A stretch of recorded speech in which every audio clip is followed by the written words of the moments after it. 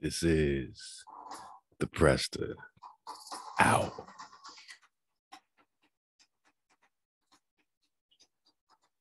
Prester John 86. Lego.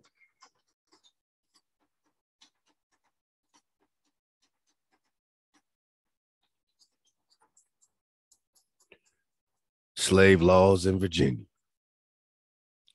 In 1682, the slave code received additions. It was enacted that runaways who refused to be arrested might be lawfully killed.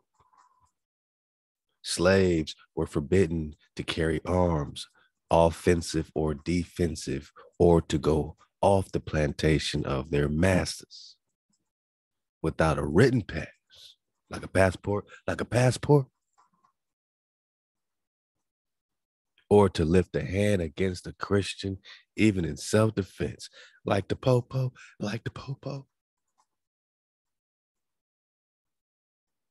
The condition of slavery was imposed upon all servants. Everybody, whether Negroes, Moors, mulattoes, or Indians, brought into the colony, brought into the colony. He didn't say found here. But if you were brought here, Moor, Negro, mulatto. But let's go. Whether converted to Christianity or not. So yeah, they were trying to put everybody, even the Indian, right? Of course, the Nagas they find it here, they try to convert them to Christianity. They try to, put us into captivity, right? So now you were put into this slavery, provided that you were not of Christian parentage or country. Or if you were a Turk or a Moor in amity with His Majesty. Got it. So everybody's getting put into slavery, Indians, mulattoes, Moors, or Negroes, whether you converted or not. So you converting to Christianity didn't make you not a slave. You were still a slave. What made you not a slave is if you had, Christian parents. Or came from a Christian country.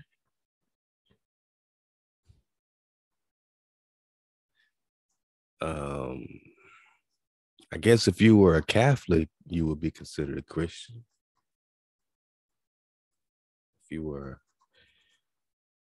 were a well, let's go. We'll get Turk or Moor with amity. Hey, what's amity, man? Amity.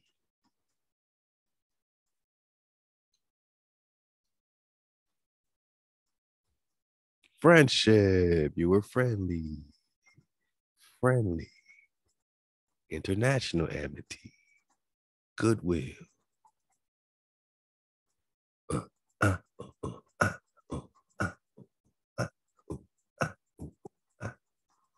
go. So you were going into captivity unless you were of Christian parentage, or if you were a Turk or a Moor, which is all the same, with friendship with the king and queen, right? Treaties of peace and friendship. Let's start kind of where it's all popping off at, because before we start really getting into Moorish treaties, and this is very necessary, my Naga, and Prester 86, because I want to approach the Prester flow. We've been all in the Mongol flow, talking Karakatais and all these connections with these dynasties, these China, and I want to get back into that as well with the Oaspi, this deliverer called China. But we've been approaching, Prester, from this, Christian angle in a sense, you know what I'm saying? Coming with these letters, this auto and freezing, and what the Pope is writing back to the Prester and the Prester letter itself in 1165. Naga, this is Prester 86. But now I want to approach this Prester flow really from an indigenous American perspective of what's happening and what appears to be one of the most pivotal, power switches. You know what I'm saying? You have the 1200s and you got the 1700s, equally pivotal back to the Templar. And, what it really appears to be making sense from these timelines of chronology is that the 1200s are the 700s, depending on whose timeline you're on.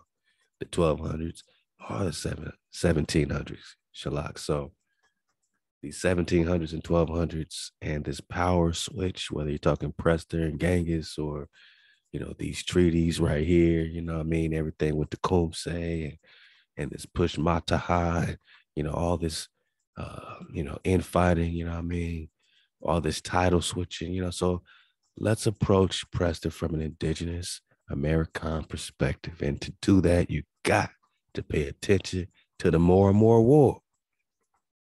Something we've been talking about for over half a decade and digging on respectfully, because everyone has their part to play. It's not nobody's fault that you got into captivity. It's between you and your creator, man, and what you keeping and what you ain't keeping. You know what I'm saying? What you are witnessing and what you're not witnessing, how we observe our code and how we're not observing our code. So this ain't no point to figure thing, which everybody should be able to respect. At the same time, man, we got to ask the right questions, man. We got to get through this investigation, not non-biasedly, you know what I'm saying? And if we're going to tribe up again, it has to be an us. It has to be a tribe. And you know what I'm saying? It's going to take the help of all the tribes that have had anything to do with the erasing of our memory. We can take our responsibility, but you got to take yours and you got to help us put Humpty Dumpty back together again, man. Right now, we're waking up in the inner cities and the hoods near you, and we're asking the right questions, man. Without the trickery, who are we?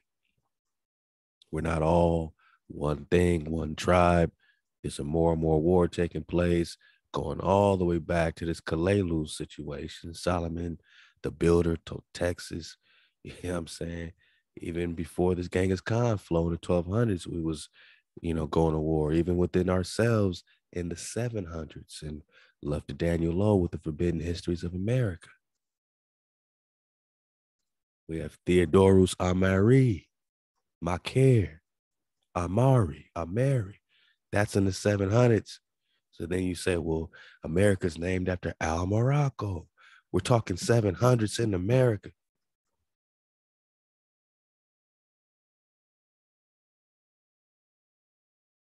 Let's go. Let's go back to the beginning.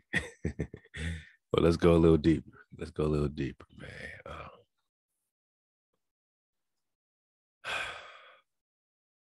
The Aaron Ben Gilead.blogspot.com. Click the links. Let's go. In North America, there was a kingdom or empire which was west of the kingdom of Alleghania in Appalachia.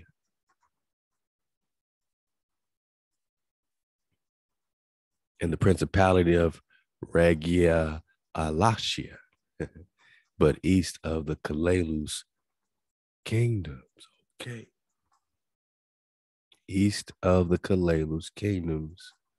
It's like East Coast, in the East Coast, America, East Coast, or east of it, could be some of the South as well.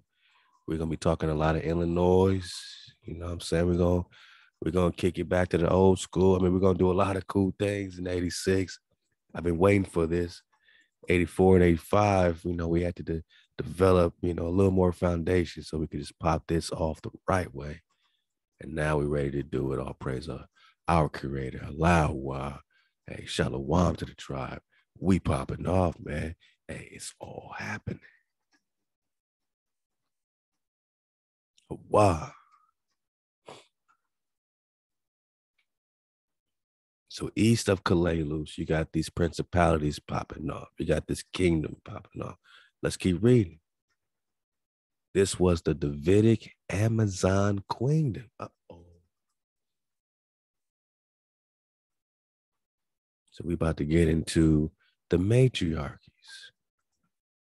Now, these are not your classic, what they want to, their version of matriarchies today is something that was like anti-patriarchy, you know what I'm saying? Anti-men or, we taking control. Women, this Beyonce, who ruled the world, who ruled the world. No, we talking about a balance, man. A balance that's been forgotten. When we say HaWah, we bring back the balance, our frame, our shaper. We give mama the existence that mama deserves. We extol mama, as it says, you know what I'm saying? And that was that Solomon is popping off, you know what I mean? So, we extol mama, Proverbs chapter 4, extol her. So let's bring the balance back. It's not about shifting the balance to this side and shifting it to that side. We are not at war with each other. Man and woman is not at war with each other. We need each other more than ever right now. We don't need no barriers of separation between our sisters and our brothers, our ox and our aqua. So let's put it back together again. We're putting everything back together in the Prester investigation. This is our time. Where do we come from, Anage? Why are we popping off this way? Why are we asking these questions? Why are we speaking with such authority without going to their authoritative measures? Let's go. So in North America, right, there is a kingdom or empire, which was west of the kingdom of Allegheny and Appalachia and the principality of Ragia, Alachia, and east of the Kalalus kingdom. So, okay, let's meet somewhere in the middle. Let's go. This was the Davidic,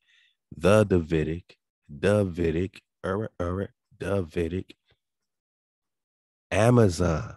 I know those two words don't normally go together, but you want to see clearly or not, my nigga?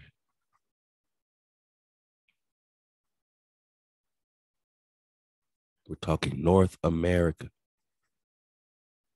You're going to see how this all ties together. Only mama could bring these ingredients together and make the meal and cook it up. Love to not spiral. We cook it over here. Hey, to the eye. We're talking meteors. We're talking Presters. We're talking Davids. And we're talking Davidas, right? The Aquas. We're talking the Davidic Amazon Queendom of Dodu or Kadodu, which reminds me of the Caddo Indians, right? The Caddo Indians. Caddo. We keep jumping around this Caddo. All right, so we know what amity means. All right, friendly. Okay. I mean, we get definitions. We're getting definitions. What about these Caddos, man?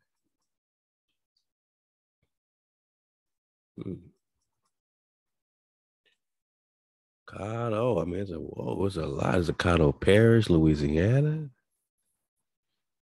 Texas. There's a lake, a river in Arkansas. Caddo tribe, Caddo nation.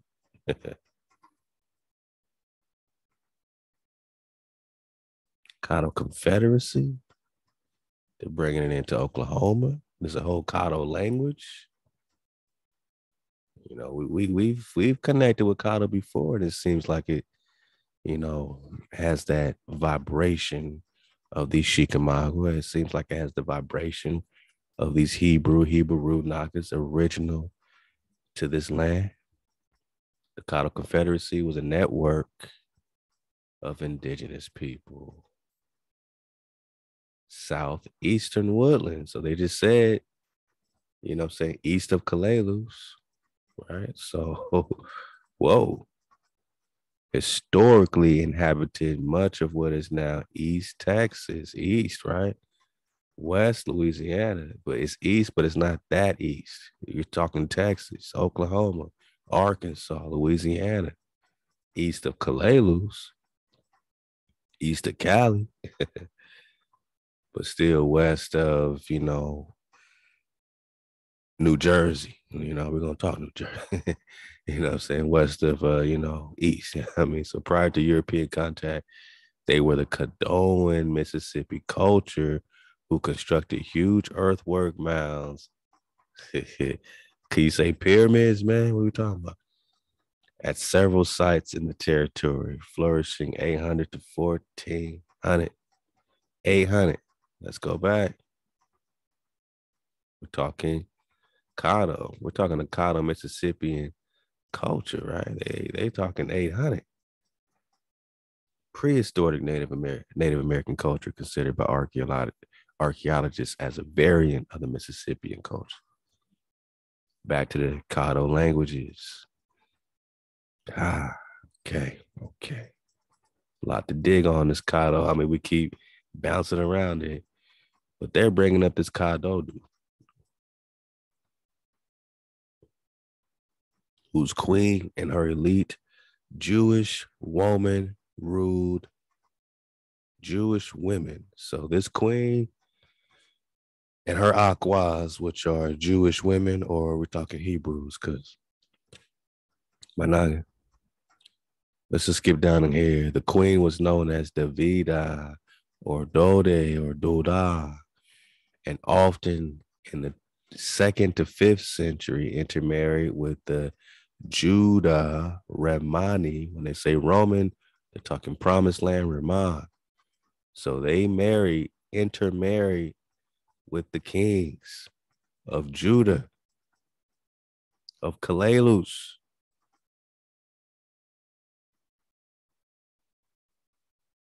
So when they talk matriarchy, these are like Amazon Queen, Wonder Woman, super warriors like you've seen in like Black Panther, man. And they still had babies with with the kings of Judah. Remani of Calelus. We're talking North America. We're not talking Rome, white Rome in Italy, what's been painted in the pictures and put on a movie screen. I'm talking the Reman, the promised land pomegranate Nagas. Hebrew, word of the day. Hebrew, Reman,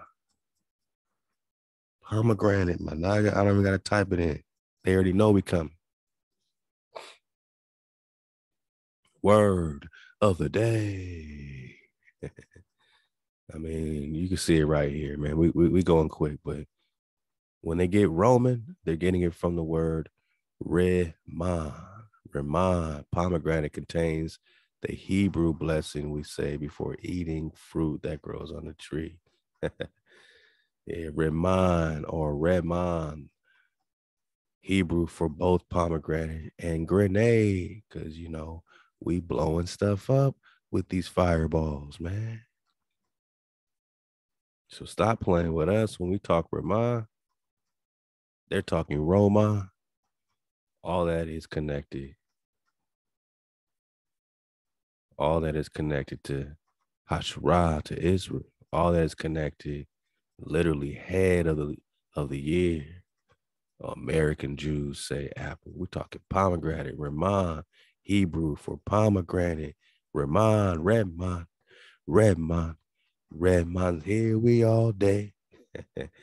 Back to Israel and the 12 Nagas that had to survey, make sure that the promised land was all clear. Got the pomegranates, brought them back to prove they was in the Reman, the pomegranata. So pomegranata is always synonymous with Israel because pomegranata is pomegranate.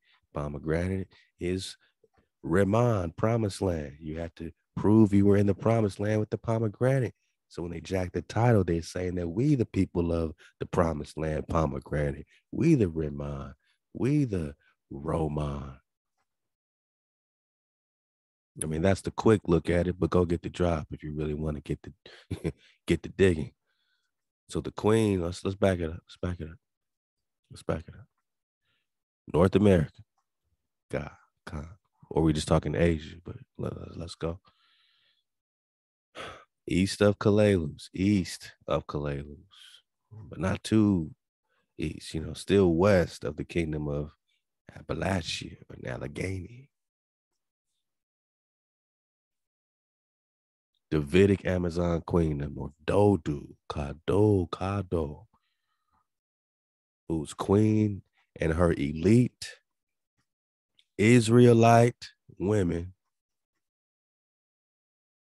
ruled over different tribes in the area of Arkansas, Mississippi, and surrounding areas. The Cherokee people today descended from this Judeo, Reman,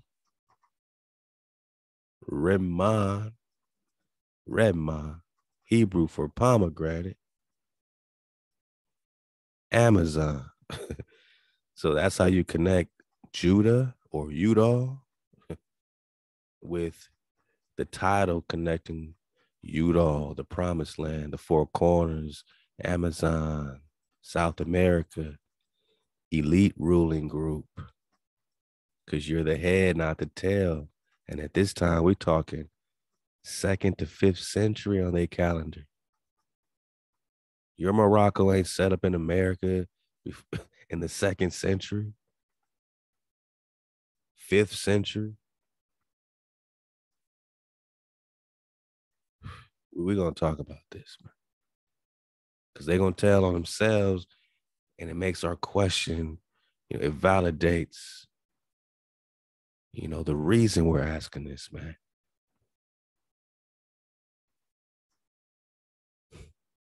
What happened during the Tecumseh War? Were these treaties on these Nagas from tribes that already were here, already, jealous of what's happening with these strong Israelite tribes under the Tecumseh, under the Chickamauga, that's still thriving no matter what the invasion? Our power gave us so much power, man. We were still strong and elite. It took confederacy after confederacy and treaty after treaty not to fight the white man, but to slay the dragon of India Superior, the Prester. All this is going down here. You got to ask yourself the question: whose side were you on?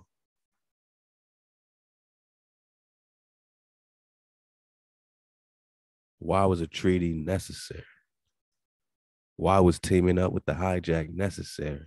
Unless you're saying they ain't the hijack, which really got us looking at you funny.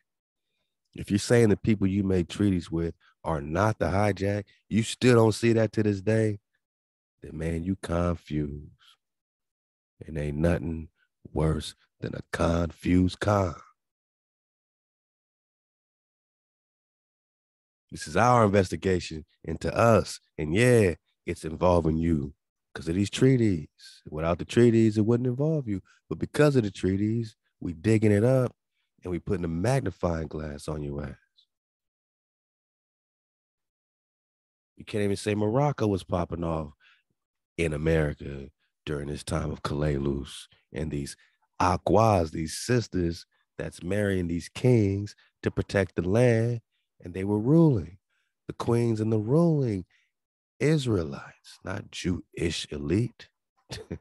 They talking about the kingdom of Israel, the seeds of the creator, not the Islamic seeds of this and this and that. They practice their own form of Judaism. Well, that's not Islam. We're talking 2nd century. So Judaism did not exist. That's why they say their own form Oh, you mean they kept the code? They kept the ancient ways, the ancient love song, while the other tribes in their empire or queendom remain pagan. Oh, you mean they're still walking around these cubes and throwing stones?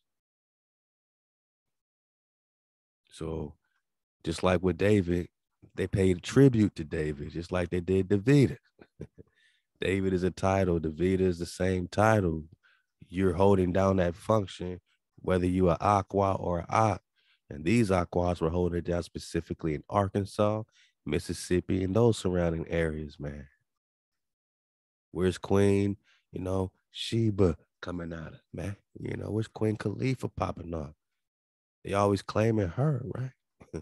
But nah, man, she's already a ruling elite. She's an high Amazon queen. She ain't part of this pageantry, faking royals, faking rulers, faking greats. This queen ruled over a number of Amazon duchesses. Oh, you don't remember this empress? You want to talk about y'all empresses, but you don't want to remember these high Amazon queens? The queens of Judah, the Remani, the Rema. Yeah, the pomegranate. We talking Granada, right? You don't want to talk Granada? Naga, you don't want to talk pomegranate? Right now we gotta slow it on down sometimes, man. I mean, we're talking about Remani, fertility.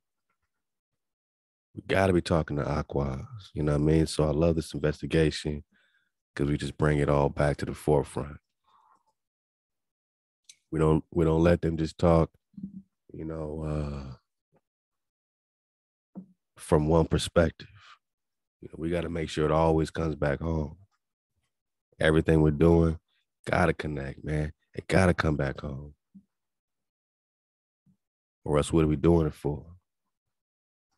And we give Ahab to our Aquas because our Aquas are popping off.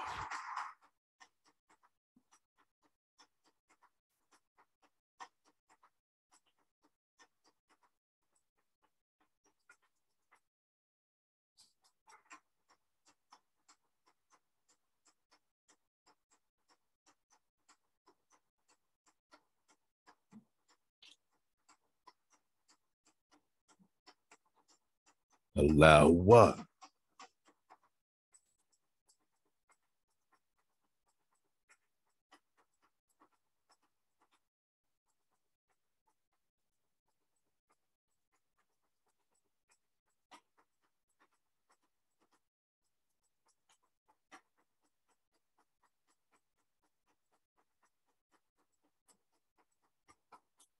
So let's get it.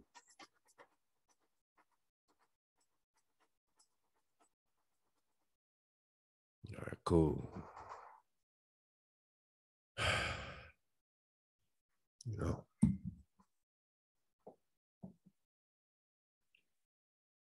all right, good. Just had to get situated, man, because we popping off. So let's go, man. I mean,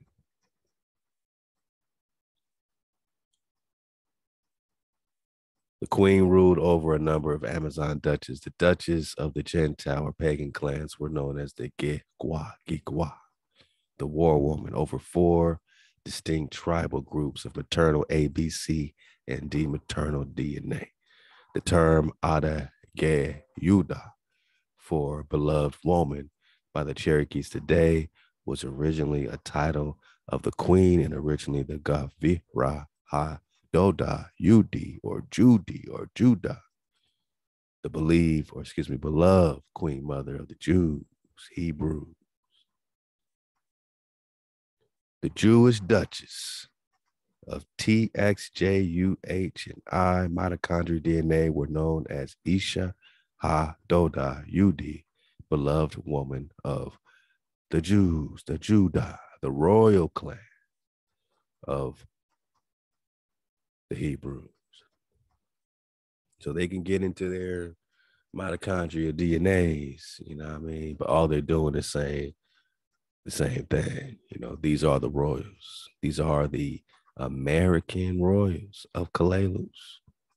These particular Aquas, you know, that were married, intermarried with the kings, the Romani, Judah, the kings of Judah, the kings of Kalalus, back to the Totekas, Israel the first, Israel the second, the Makirs, you know, all these titles, all these clans coming out of Israel in that time. You know, these are the royals. This is all we're talking about. You know, whether we get it from this perspective or that perspective, this is really all we're confirming. Now dig on this, man. All right, let's get it. So the original Choctaw had a mainly maternal mitochondrial haplogroup. The Chickasaw were mainly B mitochondrial DNA, maternal origin. The original Muskogee were D mitochondrial DNA origin. And there was a group among the Cherokee we called the pagan Cherokee that were mainly of C. The X mitochondrial DNA clan is the oldest Hebrew clan. Now, why do you think they're called the X clan, man? What what's with this X? This X marks the spot, you know what I'm saying? That makes them the oldest, the OGs. What about this X clan, man? And these Indians, right? It would seem that a branch of royal Amazon queens of T2 mitochondrial DNA moved back to Europe and intermarried with the noble royal houses. So that it would seem, man, they're now, you know, having a hypothesis. You know, that they're just guessing. So they have no idea. It would seem that this happened and that happened to get this. Like, just say I don't know. T mitochondrial DNA descends from the Hushta, the queen mother of Judah. Oh, we're not saying Jew no more. Oh, it was the Jewish Cherokee clan. Have you heard of a Jewish Cherokee clan? Managa, this is Judah. They just told you this is Judah. Now, not all Cherokees are Judah, but you know, all Judah would be considered under the Cherokee or the Karaka banner. But so would the Moabite tribes and these other tribes, you know what I'm saying? They would also be considered under the banner, you know what I'm saying? Which is where they're getting this infighting and how you get to the Chickamauga, who made no treaties because they're the Cherokee that didn't want to make no treaties. You know what I'm saying? Let's get it from here, man.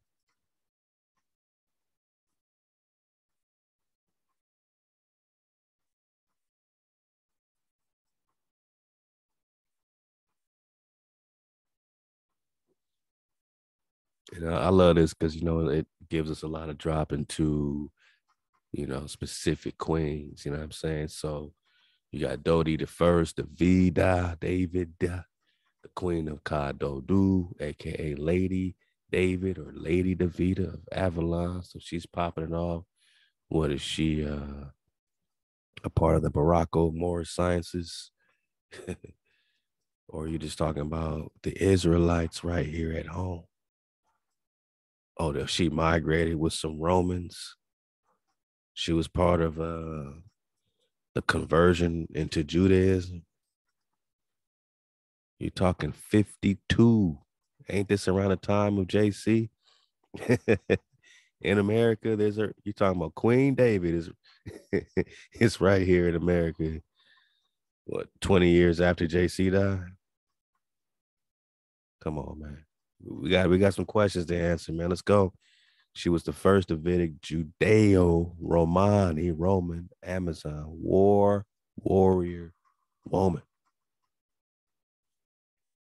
They saying she's the first war woman. She's the first Wonder Woman, all right, of the Kadodu Queendom in the area of pre-Columbian Arkansas, Mississippi, and surrounding areas. She was the first of Gilead, first daughter of Gilead ben Joseph. Come on, man. Come on, man. They went back on us. They talking about Joseph. Are they talking about the Joseph? You know what I'm saying? Who, rose up to be, Khan of Mitzrayim at that time, Egypt at that time. You know what I'm saying? Joseph was royalty for the Hebrews, you know what I'm saying, as well as in Egypt, you know what I mean? So she's supposed to be the daughter of Joseph. I mean, where else would she be getting all this power to be this war woman, right? Well, let's go. Let's go. And this also shows you that this David title goes back a long way. And it was used by the Ox and the Aquas. They would be, the Presters as well. You know what I'm saying? They intermarried. Sheba was the match of Solomon. He wasn't, they were equal. It was an equal pop offness with a pure water understanding, man. You know what I'm saying? So she was a daughter of Gilead, ben Joseph, Gilead, son of Joseph, or Joseph of Gilead. You know what I mean?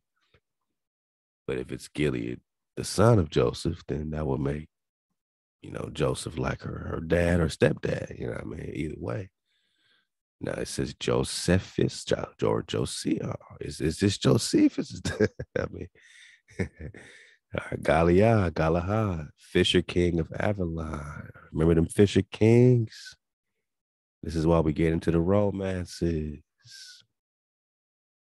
The son of Saint Joseph of Arimathea and his wife Nisia, Nair, Bat Nathaniel, and the daughter of Nathaniel Bar Ptolemy, Prince of Kalalus, aka Saint Bartholomew, and his wife Princess Salome of Kalalus.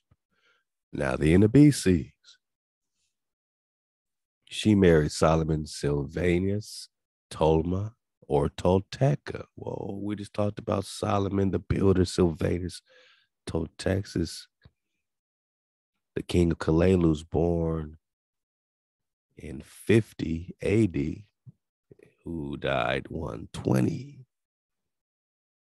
What timelines are we on? Either way, you predating a lot of this wing wham coming out of, this is Morocco business. Was it Morocco then? If America's named after Al Morocco, was it Morocco during this Kalalus period that goes back to the BCs? Huh? Was it Morocco during Shalom of Kalalus in 5 BC? Were they walking around cubes?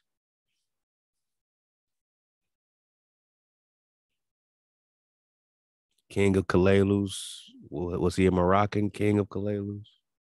Was Kalalus all about Islam in Morocco, man? Where does Judah fit in? Is Judah a part of the Moorish Empire? Who was the Prester fighting? Which sultans were paying the Prester John tribute? Was he also paying them tribute? Or was he the Rex Negus?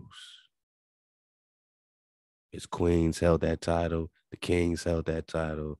You come from the royals, but they put you to sleep, put you in a black hole and say, if you want to be special, come through our path. Their prophet did it for them. Their prophet noble did it for them. Anyone else that wanted to, walk that path, but that's not the path. It wasn't your path. It was a path that came with peace and friendship. Peace and friendship treaties that was around before the prophet Noble was born. He's coming in, using these treaties, using what he can, rallying his people, right? Getting his flag up. Not for Israel, Manage, not for Judah. I mean, yeah, you can find, if you want to get down with the citizenship of America, maybe you can get a path. But if you want your shit back, it wasn't for that. She's followed by Dode or Davida. So anytime you see Dode, Dode, it's David. David of Kalalus, Judea, Roman, Amazon, Queen of Kadodu. All right. So you got everyone's drop, and you can look at all these David queens. They're not just popping off, Now they say of Avalon, and they just said they're around this Arkansas. So Avalon and all that must be around Arkansas, Mississippi, all that. Now these timelines are trippy, right? Because this is 50, 100. You know what I'm saying? This is OG drop now. Could we add 1,000 years onto this? Which, you know what I mean? Because that'll bring us right really in the mix of things with the Dark Ages. You know what I mean? Did they push this back 1,000 years too? Mm. Solomon Sylvanus. Again, these are titles. These are titles. So amazing drop. Let's go. I'm just really bringing our attention to how things hit so close to home. And just looking at it from this line right here, the Cherokee people today descend from this Judeo-Roman Amazon elite ruling group, as well as some of the pagan Indian Ishmaelites. Whoa. I didn't say it. But we're talking a more war, right?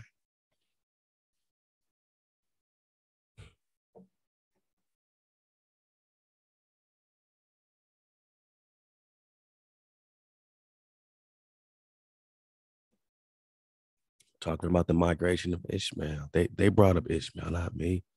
They're calling it pagan. And they're highlighting these so-called Jewish, which we know there ain't no Jewish at that time of 2 AD or 200 AD or second century. That shit ain't invented yet. Ain't no conversion to Judaism before this King Bulan and 700s and 800s and all that stuff. So that's when that started, but this predates that. But this tribe of Ishmael migration don't. And if you really look at it closely, this is just them making an annual migration. Yeah, that's what we really gotta start, recognizing. This is an annual migration. This is them making pretty much their Hajj. They're migrating in, meeting up by this white river. All the Indians, Indianapolis, all right. And they start to make their Hajj. And to make their Hajj, they got to go right past this Tippecanoe where their treaties caused so much slaughter of Israel.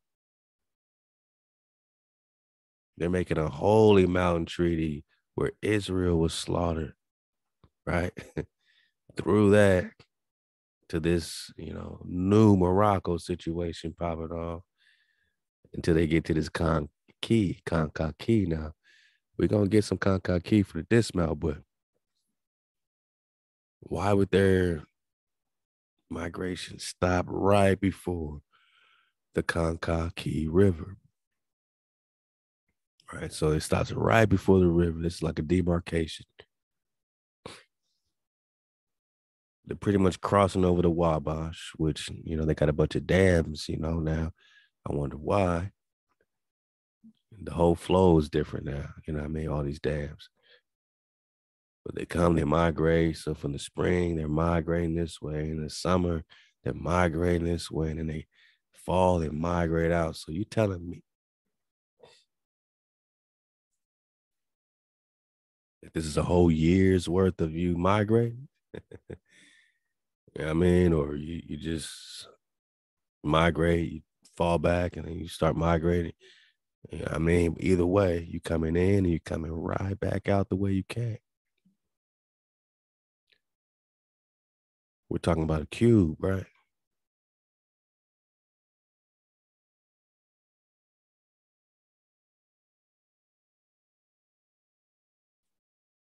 Oh yeah. We going Hey man, we've been surfing the wave and Prester John for a minute, man. We've been doing it, man. And hey, my baby girl, my daughter B, man. You know what I'm saying? She been right here with a Naga, man. I appreciate you, baby Aqua. And you've been all the way with a Naga too, man. All this is that work y'all been putting in, man. Anybody ask you what y'all been doing over here, you could just say, hey, look, surf the wave. And this is just a portion of our overall investigation, that we have included in the Prester John investigation. We got the flat drop, we got all this other indigenous drop in between. And, of course, frequency drop. And we always in the code and, we keep it balanced, man. But it's all that happened, man. It's on and popping, man. It's all happening, man. But yeah, get that 87, or excuse me, get that 85. We on 86. Yeah, I mean, just keep surfing the wave. Hey, how's the drop nation? We're just talking about a cube. Don't mind us, because I'm not calling it a cube. I don't have to. They are calling it a cube, right? Harmonics cube. This is the holy mountain of harmonics cube of Ishmael. They keep throwing Abraham in this so they can get some vouching, but this is Ishmael's thing, man. This is Ishmael's thing. It's the cube, right? So something about this circling patterns and all the stuff they're doing, it's because there is or was the cube right here. Is or was. I don't know. Is it buried? Is it underwater? Is it still there? I don't know. Y'all asked them questions. We out of here. So they're doing like a Hajj around this cube. You know what I'm saying? The cube represents the earth and platonic solids. And, that's when you're getting deeper and, circle in the square or square in the circle. This looks more like a triangle. You're more doing a triangle, over the cube. You know what I mean? But either way, that circle is like representing universe. So it's like the earth, and then they're the universe, and what I mean, they have their ways, man, right? So I heard that Cairo is always is also on this map. So if you could find Cairo, man, I might have a prize for you. So I've been looking for Cairo on there. Let me know if you see Cairo.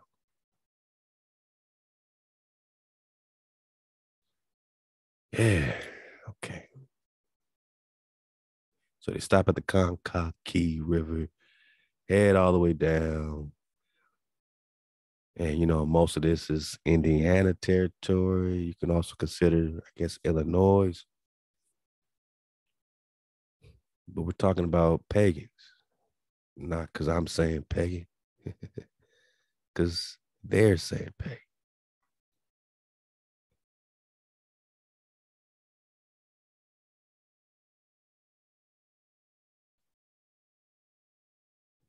So these Cherokee people, our people, are many people. You have Israel in there, you got Moab in there, you got Ishmael in there, right? So everyone's keeping this title. So when you try to claim Cherokee today, it's already been pretty much taken with all these other tribes claiming this Cherokee flow, right? But Cherokee, some would say, just means we the people. I would say it connects more to Karakatai, which is the black Nagas of Cathay. Cathay is, promised land, pure land. So, it's melanated Nagas of a pure land. And at the end of the day, all this is about land. It's about Judah. It's about the Remani, the pomegranate, the Amazon Naga, you know what I'm saying? The indigenous Naga. But this ruling Nagas, as well as some pagan Nagas, which they put in parentheses, Ishmaelites, are all under this Cherokee banner. So they're calling, based on this perspective, Ishmael,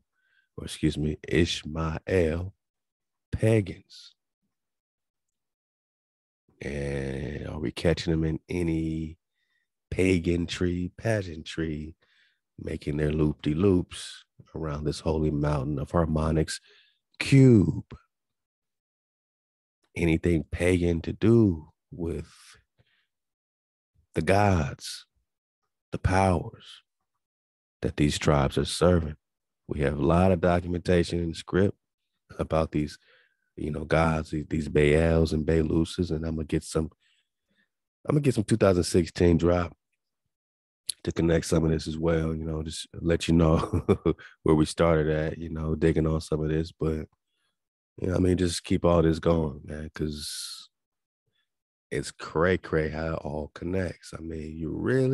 Honestly, you got to to really understand this, man. You kind of got to go back, man, right? Back to the script, Psalms 83, right? Because hold not your peace a while. Your enemies are in an uproar. They that hate you have lifted up their head. They hold crafty converse against your people. They take counsel against your treasured ones. They have said, come and let us cut them off from being a nation, that the name of Hasharah be no more in remembrance.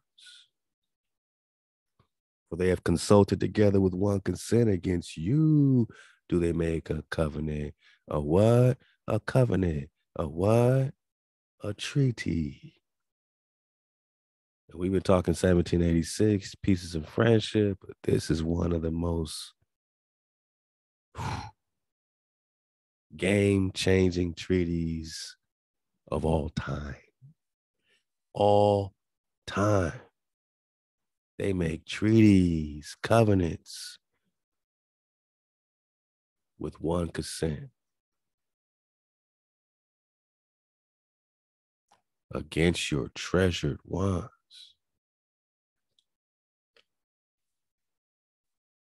You see, they would be pagans because HaWah only knew one family, right? Right? You remember that? Amos 3? These other tribes at this time in America, in Kalalus, invading Kalalus. These other tribes, they didn't know HaWah. Amos 3, hear the word that HaWah has spoken against you, O children of Israel. Who? Hasharah, Yasharah, right? The children of Israel, the children of HaWah. Against the whole family which I brought up out of Egypt, man. I know the whole crew. I know the aunts, the uncles. I know the cousins. I know the whole family. I know you. I don't kick it with them. I'm the power, and I raised you up. I'm the power. I'm the power of Abraham. I'm the power of Adam. I'm the power of Moshe. O children of Israel, against the whole family which I brought up out of Egypt, saying, you only have I known of all the families of the earth. I need you to get that through your mind bone.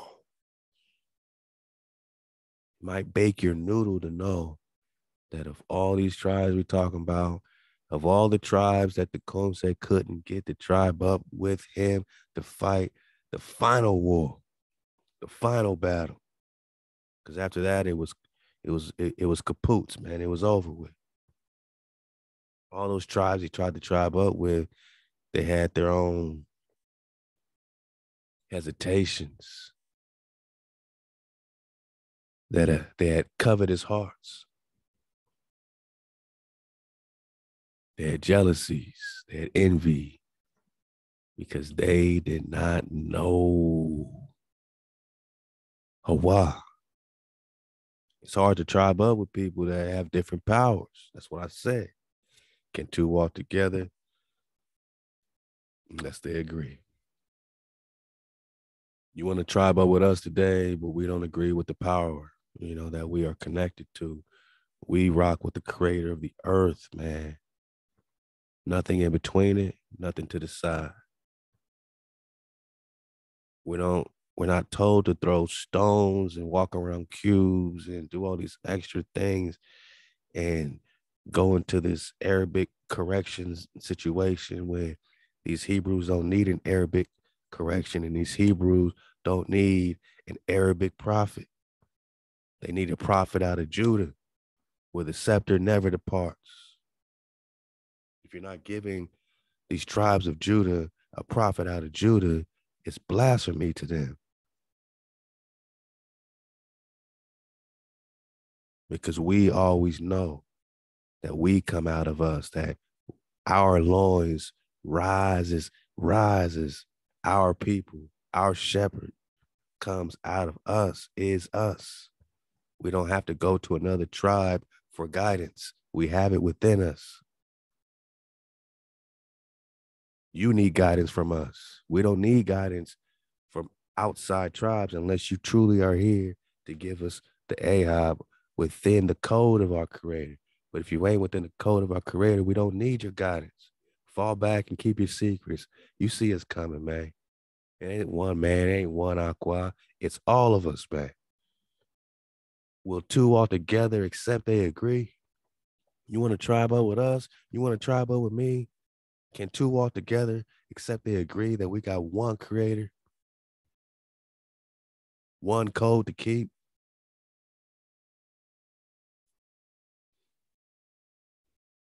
That we don't make no deals with the devil? But you want to validate that in 2022 and act like that shit was cool? That wouldn't be cool today, but it would happen today. If a Naga prophet raised up and said, hey, leave your jobs and you know, believe in the creator and separate, get out the cities, man, you would call him a cult leader, man. Some would support, many won't.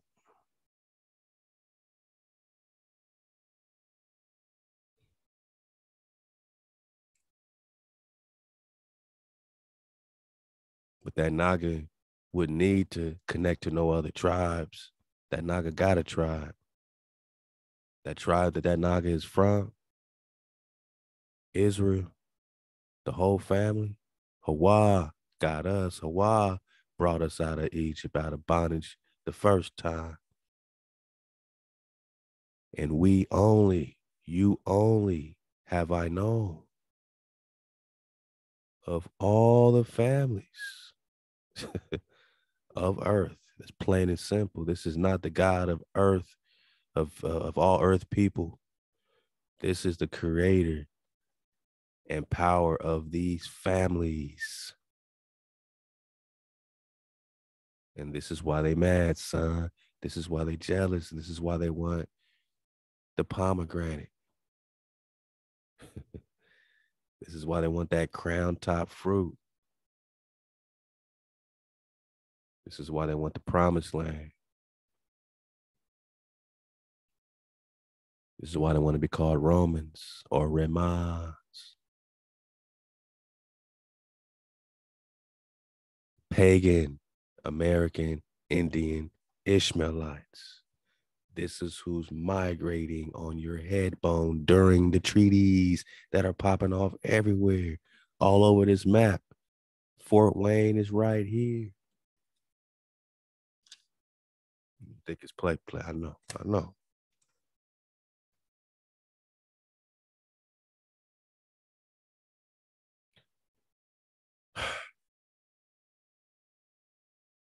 Fort Wayne, Fort Wayne Moraine, Wabash Moraine, Wabash River, Morocco, Kankakee, Tippecanoe. Oh, the tribe of Ishmael is very good at music. Well, I'll be. Thank you, man. Appreciate that. It's like a Ishmael pamphlet, man. Does your music have anything to do with the Holy Mount of Harmonics? I'm just talking about the tribe of Ishmael migration, who they're calling pagans because of the idolatry. Walking around a cube is a form of worship, not to HaWah. Throwing stones at Saturn and Mars is a form of worship. Mercurius worship, not HaWah. Mecca, this is their Hajj. This is their This is their holy mountain, man. But was it here in the days of Belus,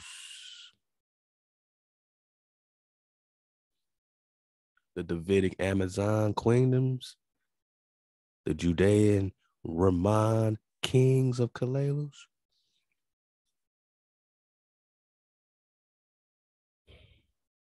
While other groups such as the Caddo, Choctaw, oh, didn't we just say Caddo? That's crazy. Because we were talking about Kadodu, right? And they throw Caddo out there. And we was talking about the Caddo in Mississippi culture. And we're talking Mississippi because they're talking Mississippi. I can't make this stuff up. Digging on this with you, Caddo, Caddoan, Caddo, Mississippi, right? Considered by archaeologists as a variant of the Mississippian culture, the Caddoan Mississippians cover a large territory, including eastern Oklahoma, western Arkansas, northeast Texas, northwest Louisiana, United States.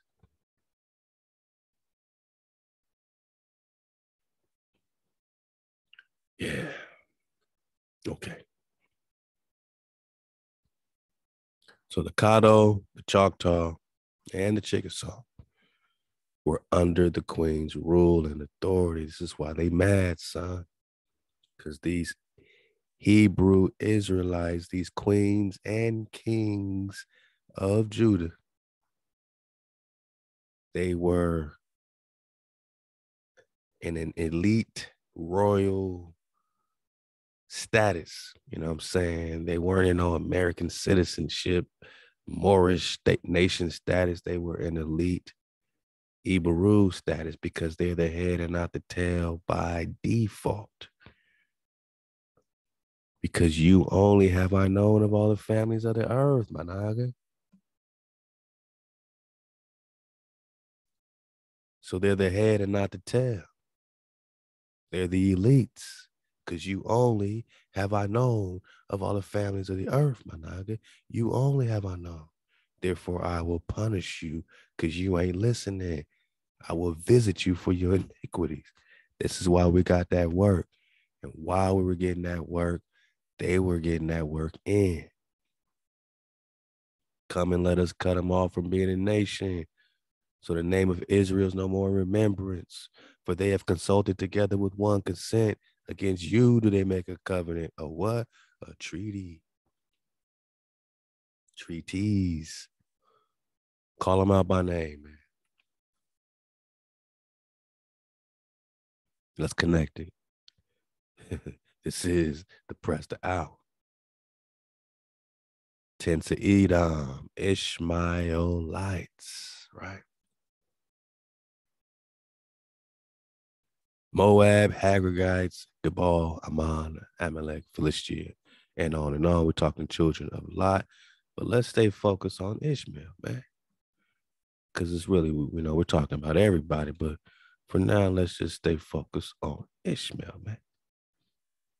Now, on this same map, they got some things, and you got to get the babies out the bath water when they're talking about the Ben Ishmael tribe out of Ohio Valley.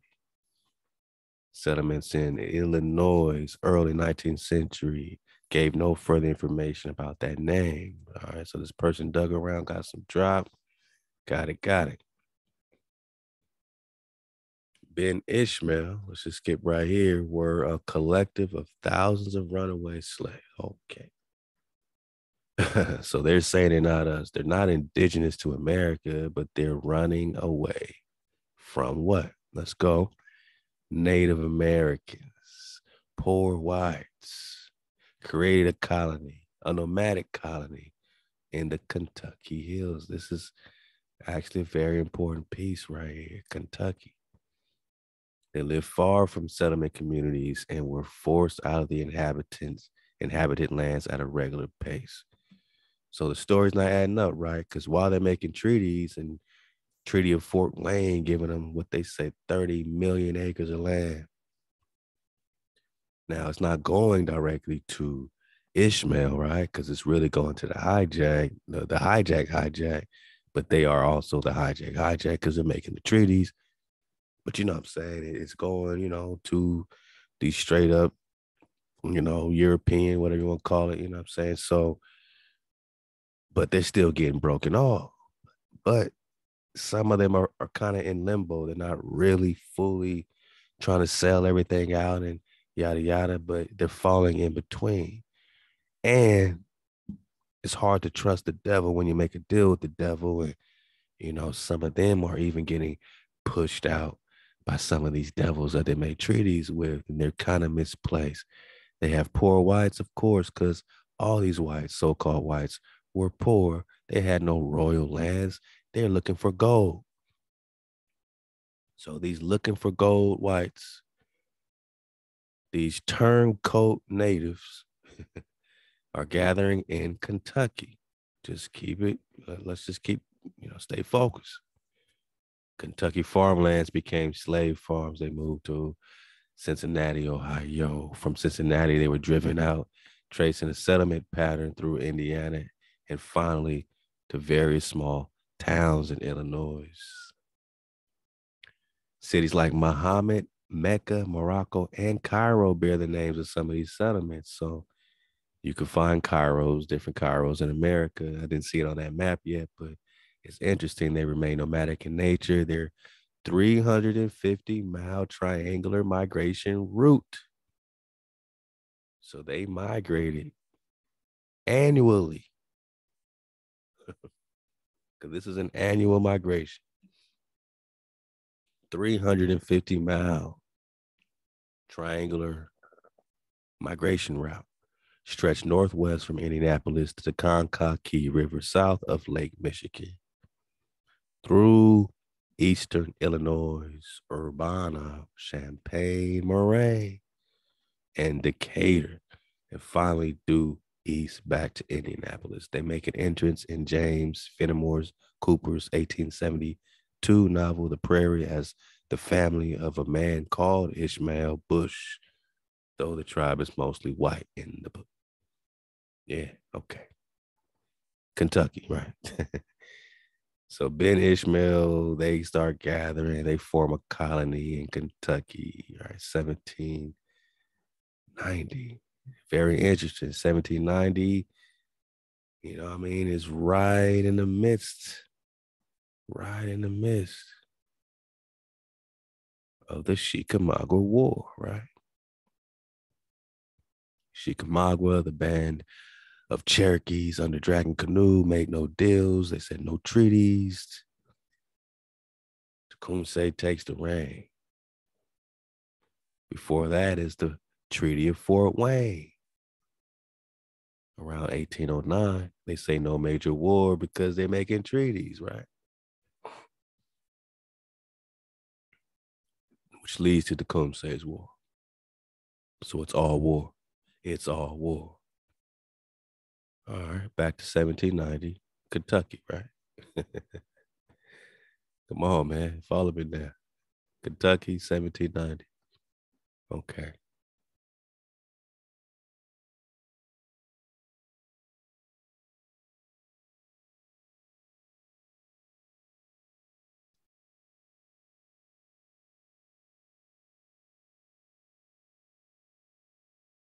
Oh, there we go. War of 1812 in Kentucky's wrong. Right? Kentucky Hills, 1790. Tribe of Ishmael. Let's just put this together. Ishmael, Kentucky, 1790. Let's just stay focused. 1790, Chickamauga. So it's all happening. Here comes Ishmael, 1790, Kentucky. Ishmael. Got it. War of 1812.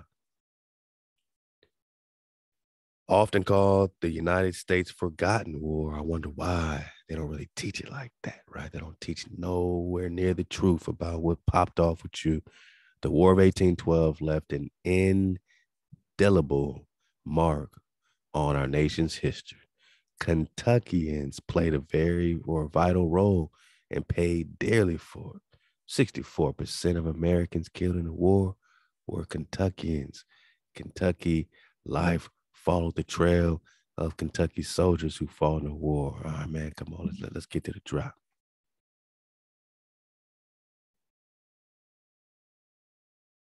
Kentucky was the site of continuing warfare between, and let's decode this, between settlers and Native Americans. Okay. Slow down. Who's these settlers and who's the Native Americans you're talking about on both sides of the war? That's how they taught it to us, right? Settlers and Indians. Nah, the settlers in Kentucky are Ishmael. Let's just be clear. Let's be clear. Ishmael is migrating 1785. 1785, Ishmael's migrating. 1790, they're in Kentucky, settling, right? It's a war between the settlers and the Native Americans. Well, who's fighting these Kentuckians? Who's fighting these settlers in 1790? Oh, the Chickamauga, Northwest Indian War. Let's keep reading.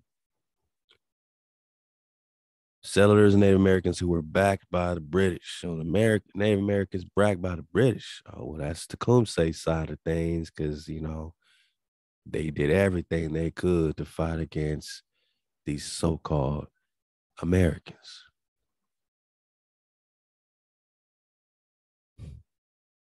They bound together with all the Nagas they could across whatever waters. The British were not, what they made it. It's just like they demonized these Brits because this wasn't no white British. These were still Israelite family that was already tribed up and fighting in them areas over there. So the ones coming over here, the ones that, were, able to make these alliances, even though it proved, not to even be enough, man. But,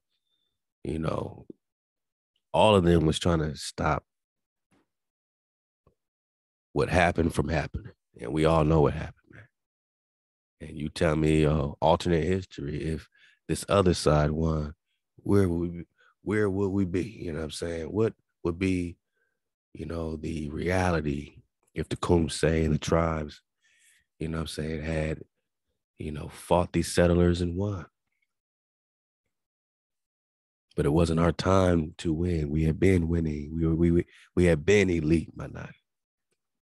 So what would have happened, doesn't even matter because we here now. The Kentuckians were eager to fight, and Lexington's Henry Clay was a leader of the Warhawks in Congress. Okay. 6 congressmen from Kentucky fought in the war. People who voted in the war actually followed up their vote, fought in the war. Some of them died, said James Clotter, PhD, state historian in Kentucky. Leading men into the battle were William Henry Harrison, governor of Indiana.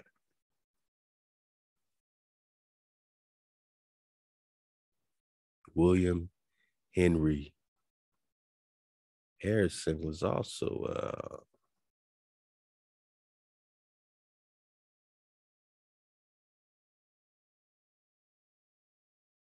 principal chief of the Choctaw Nation, right?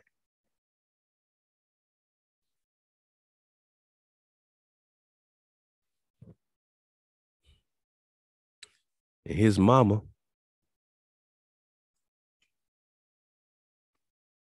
is the daughter of Israel Garland,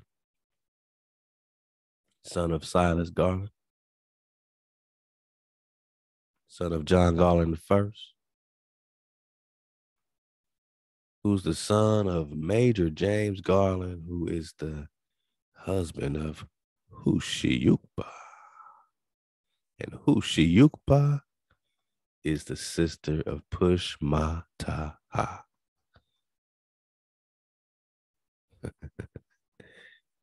And as the sister of Push, They both are the son and daughter of the sun mythical and the moon mythical, or father Choctaw, mother Choctaw. Father Choctaw, mother Choctaw.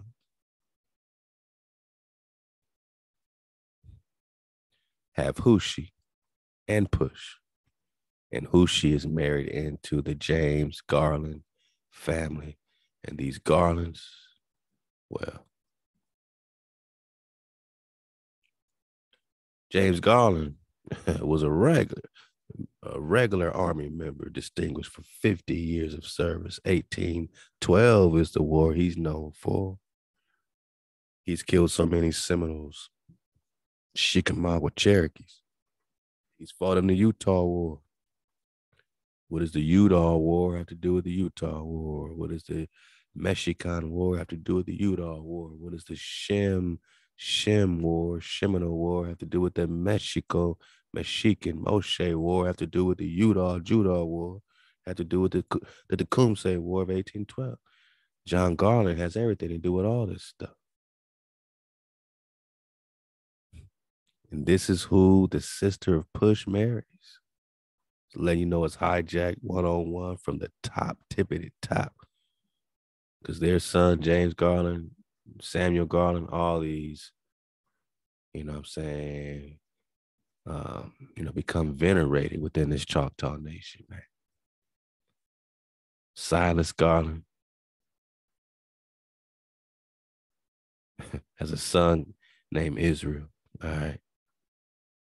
And, yeah. They have a daughter named Louise. All these Garlands. And now they have a bloodline, a maternal bloodline, back to Push, back to Choctaw. So all these so-called whites are now claiming this Choctaw lineage, and they have a legit Choctaw lineage that connects all the way to Push Mataha, the sister of Push, man.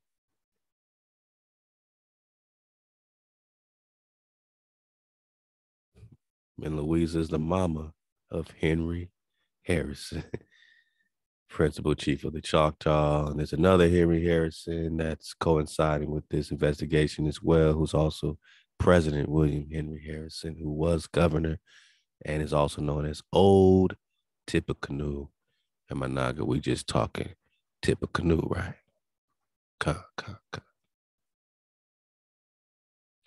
We just talking Tippecanoe, right? Where they're migrating, making their annual migration. That's a long migration they got to make, right? 350 miles. So I guess you make some in the spring, some in the summer, some in the fall. Wow. Okay. But we know these Ishmaelites are connected with Kentucky in 1790 in the heat of the Chickamauga War.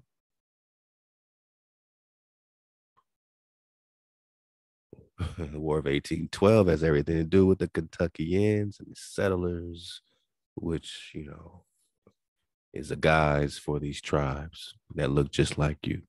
But you would never know that these settlers look just like you, would you? That when we talk settlers, we're talking the Ishmaelite tribes, right? And they're being led into battle by William Henry Harrison, principal chief of the Choctaw at this time, governor of the Indiana Territory, as well as Isaac Shelby, who was serving his second term as the governor of Kentucky. Now, I ain't even got to bring up Tecumseh. They have to speak Tecumseh, right? Because that's why we speak it. It's a pivotal time. This 1800s, very pivotal, just like the 1200s with Genghis Khan, right? And Prester John. So is it all one thing? Let's go. It's the Prester HaWah, man. Another faction in the conflict was a confederation of numerous Native American tribes formed to block American expansion. Who would be these numerous Native American tribes that are blocking American expansion? Who would be these numerous American tribes?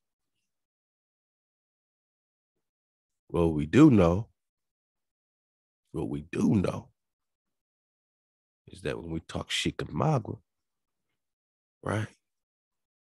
You talking about the group that separated from the greater body of Cherokee during the American Revolutionary War. The majority of the Cherokee people wished to make peace with the Americans near the end of 1776.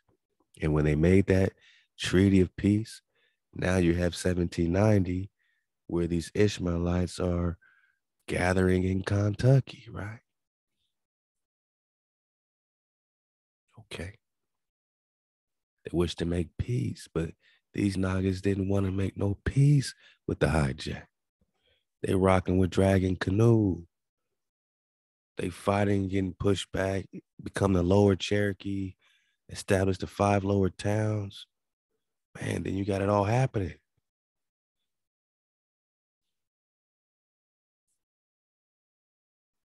During the winter of 1776 to 1777, Cherokee followers of Dragon Canoe, who had supported the British at the outbreak of the American Revolutionary War, moved down, right? So these are the Native Americans that, have this tribal confederacy themselves with some more Israelite tribes that are being labeled under the British titles. They moved down the Tennessee River away from the historic Overhill Cherokee towns. They established near a dozen new towns in this frontier area in an attempt to gain distance from encroaching European American settlers.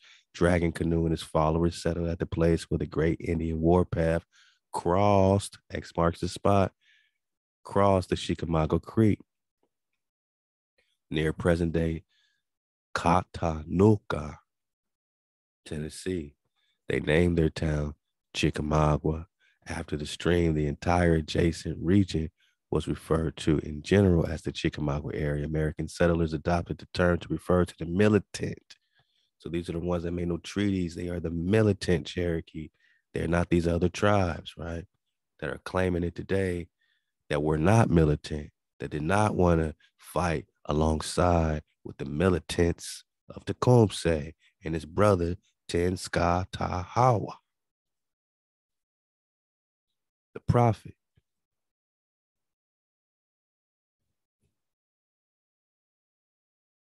1782, militia forces under John Sevier and William Campbell destroyed the 11 Cherokee towns.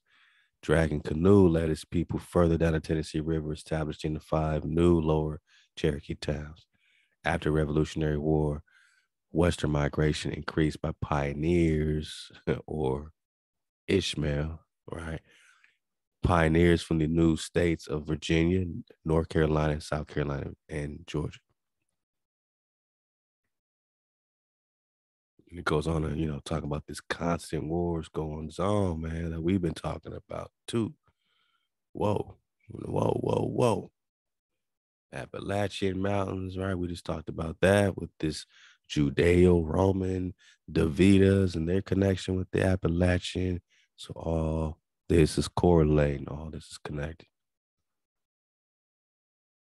So much job here, man. I'm gonna stay focused, but look, Dragon Canoe popping off, right? Cherokee War Chief, militant. He's leading the militant Cherokees during the Upper Revolution or American Revolution, and afterwards, Dragon Canoe's forces were sometimes joined by the Upper Muskogee, Chickasaw. So Chickasaw, this is why Tecumseh was rallying them, because they had rocked with Dragon Canoe. They had rocked with the Chickamauga, but they wouldn't rock when it was really time to rock out. At least not all of them. Shawnee, now you're rocking with Tecumseh and them. Indians from the other tribe nations, along with British loyalists and agents of France and Spain. The series of conflicts lasted a decade after the American Revolutionary War. Dragon Canoe became the preeminent war leader among the Indians on the southeast. He served as war chief Skia Gusta of the group known as the Chickamauga Cherokee or Lower Cherokee from 1777 until his death in 1792.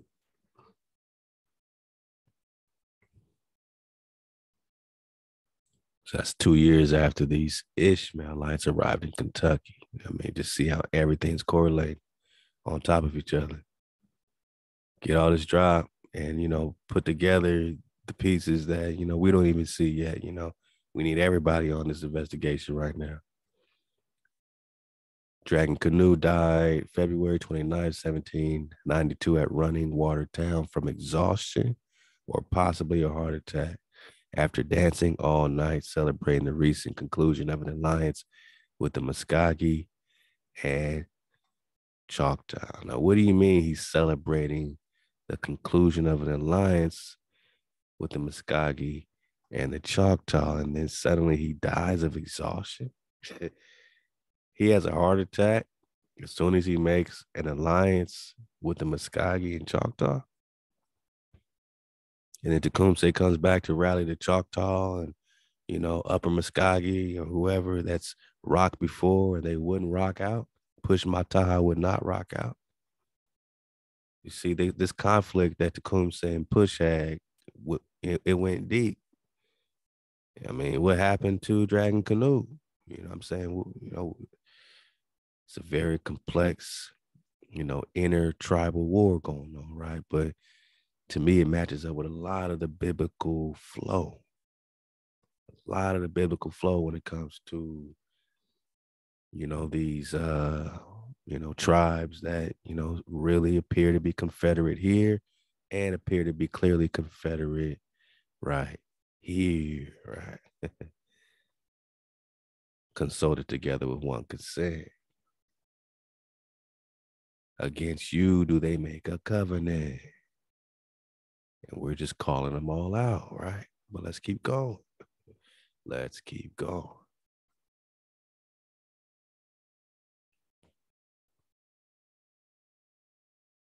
So, it's more than an ocean, man, when it starts coming together like this. And this Kentucky flow, they're being led by William Henry Harrison, principal chief of the Choctaw. You know what I'm saying?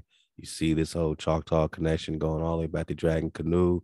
At one time, there was an alliance with these Chickasaw, Choctaw, and, all the tribes, you know what I'm saying, understood after Dragon Canoe, chaos. Tecumseh tries to pick up the baton, but they wouldn't get back in order, right?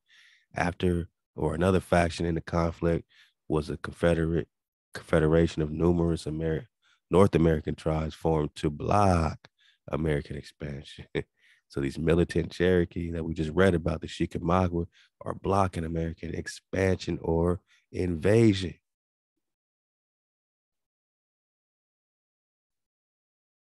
Talking expansion and we're talking invasion. You choose and then tell the story appropriately.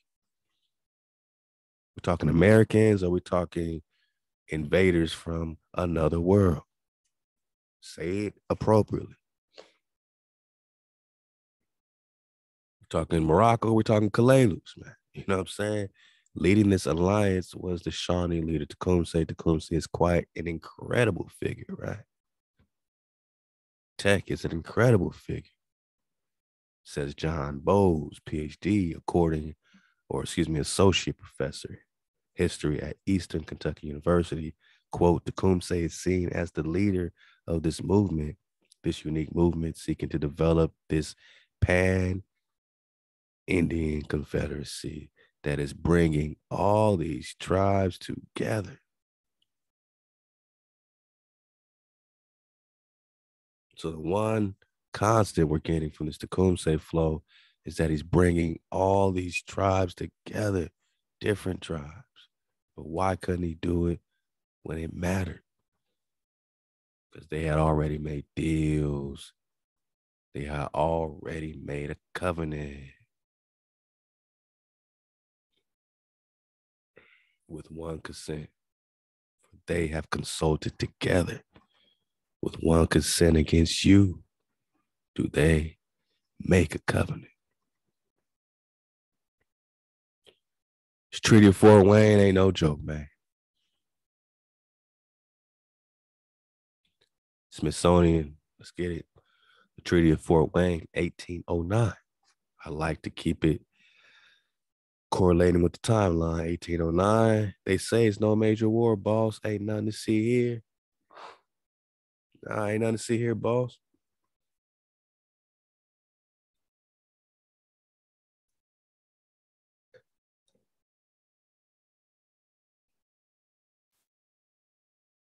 Ain't nothing to see here, boss. Ain't nothing to see here, boss. 1809.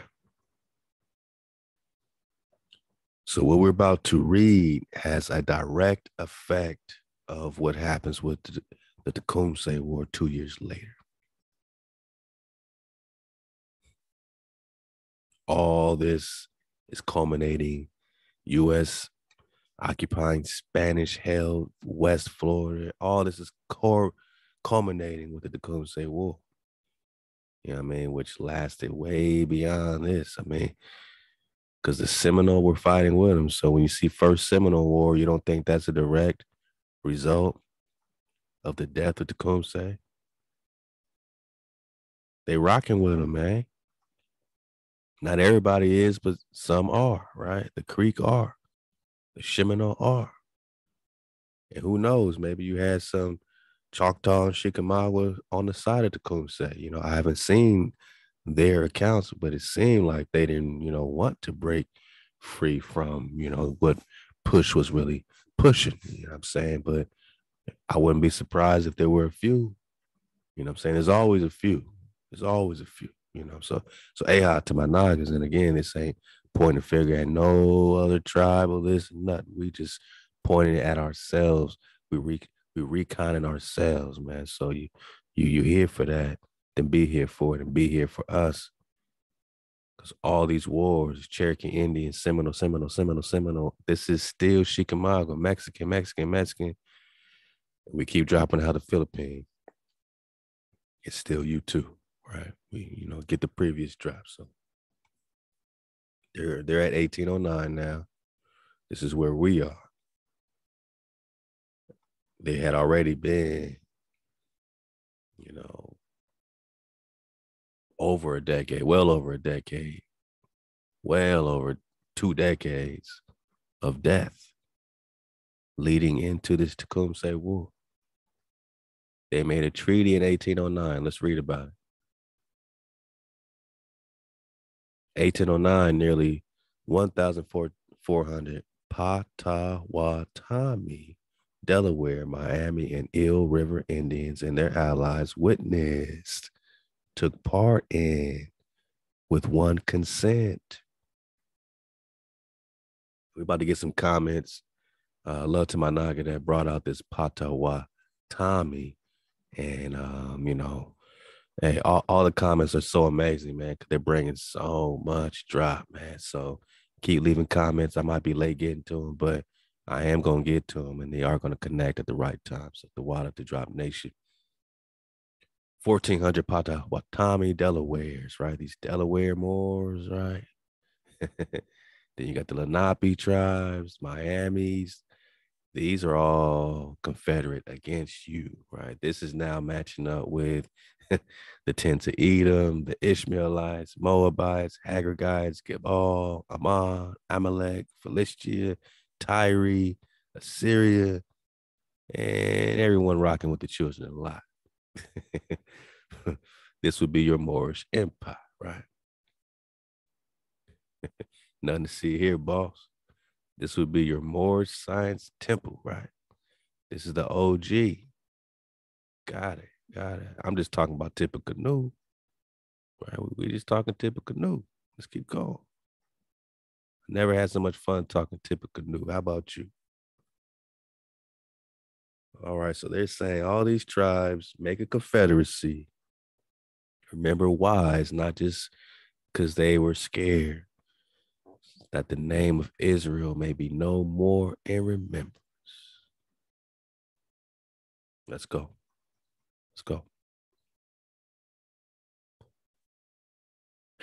Now, they say ceding 2.5 million acres of tribal land is in present-day Michigan, Illinois, Indiana, Ohio, in exchange for peace. So when you see them start getting kicked out of these areas in some cases, you know what I'm saying? Yeah, the devil didn't keep their word in some of these cases. And in other cases, they are the devil, you know what I'm saying? It depending on, how you're viewing the adversary. But Yeah, they say 2.5 million acres of land was ceded by this treaty. That's weird because in Wiki, the Treaty of Fort Wayne, 1809, also called the 10 o'clock line treaty or the 12-mile line treaty, is an 1809 treaty that obtained 29,719,530 acres of Native American land for the settlers.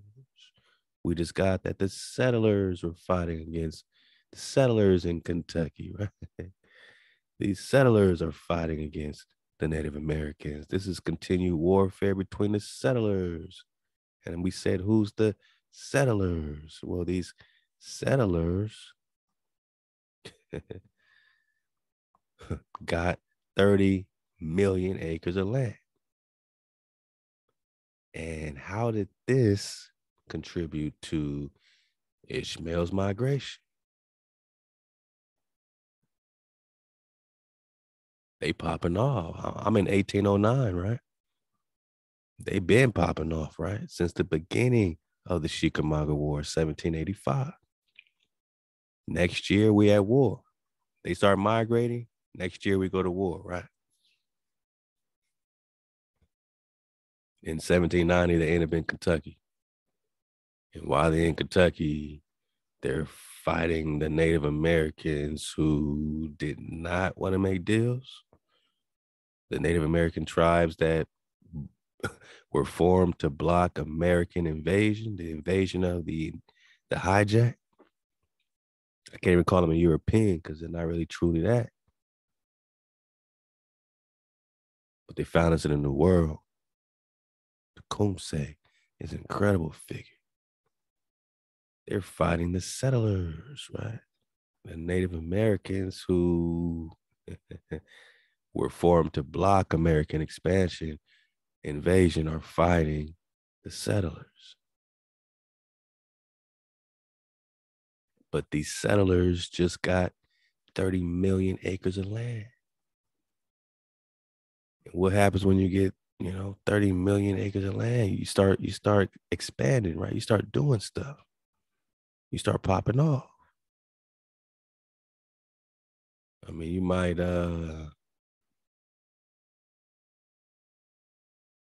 you might jump in, start establishing some new cities and stuff. You might start popping off Morgan County.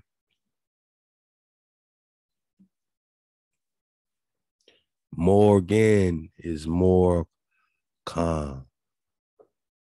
The G's and C's are interchangeable. Remember that. Moroccan County is between Indianapolis, Marion County, and Bloomington and Monroe County. Okay. It is included in the Indianapolis Carmel Anderson, Indiana Metropolitan Statistical Area. Got it. The future state of Indiana was first regulated by passage of the Northwestern Ordinance in 1787. That's dangerously close to the Treaty of Peace and Friendship. 10 years into the Chickamauga War, the governing structure created by this act was superposed over an area that was still largely contested with the country's native. It was contested. Why was it contested? Because the American Revolutionary War is popping off, right? Although these were being gradually pushed out the area. By 1818, a series of treaties was concluded. Anaka, this is the history of Morgan, Moroccan County, Indiana, man. And why is it important? Because all this is around this harmonic mountain, all these areas. Morgan is right around these areas, right? Indianapolis, Marion County, resulting in the confinement of the Miami tribe to the reserve area and the removal of the Delaware tribe, who had dominated central and eastern central Indiana to west of the Mississippi River by 1820.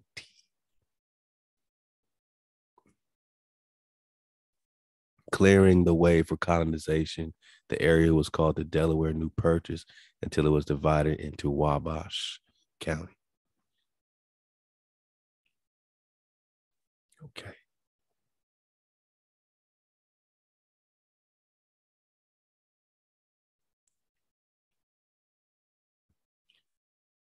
The first, so they said it was named after Daniel Moore, who defeated the British. All right, so he's whooping up on the Chickamauga. The first settlers arrived in Morgan County, 1822. Pay attention to the timelines. I'm talking about the Treaty of Fort Wayne, 1809. This is leading to this settling. You know, I mean, Tecumseh was trying to tell them don't settle on them lands that was given because that treaty ain't relevant. It didn't involve us. You can't speak for all of us. I don't care if they gave you that land. Don't you dare settle in that land. And here they go, right? After Tecumseh's death, here comes Morgan County. They settling everywhere. The Mooresville area and surrounding communities receive large numbers of Southern Quakers. Yeah, they welcome them in, right? Yes.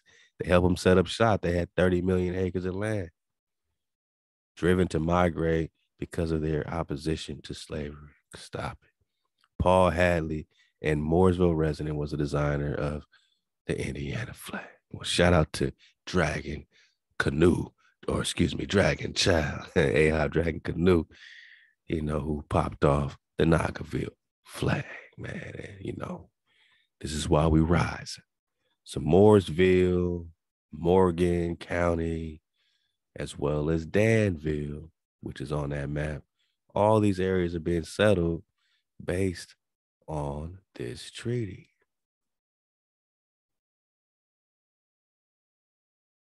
Treaty of Fort Wayne, 30 million acres, man.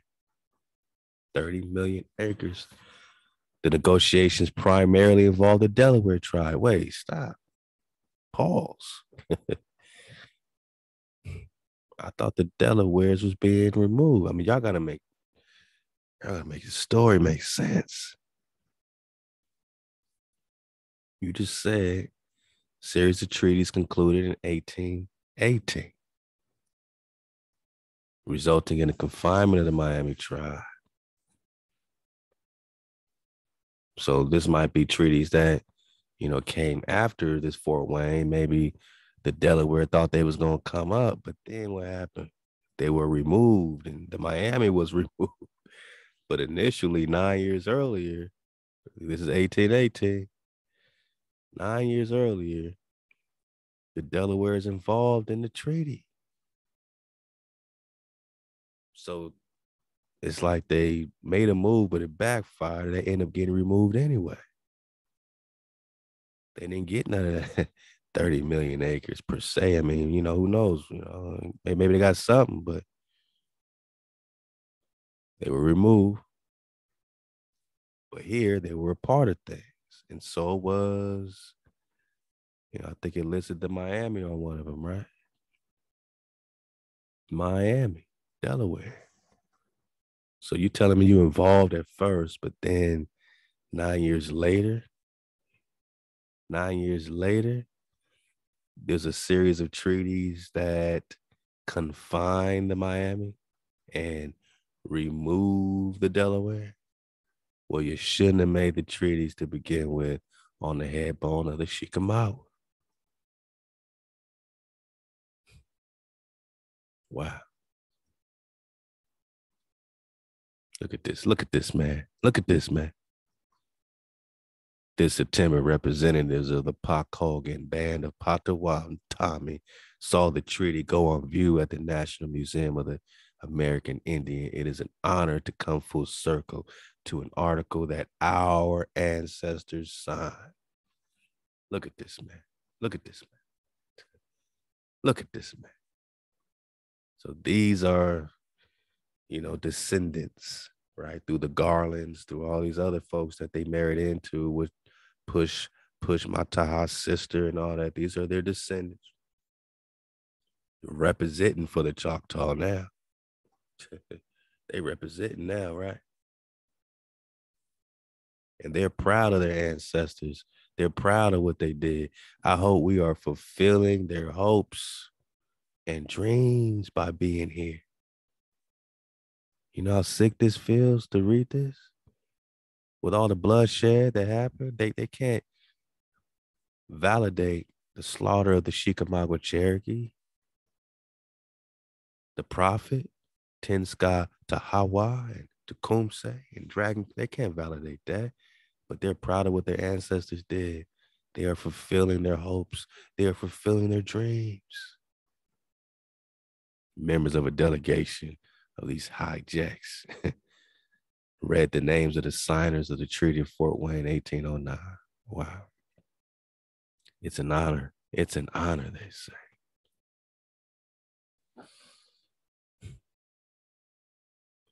Treaties are the supreme law of the land. There are 370 native treaties, mostly against you, Malai, at the National Archives store, next to treaties with other sovereign nations. Treaties are the law of the land.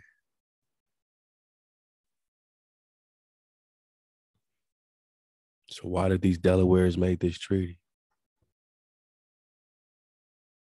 Why didn't it include Tecumseh?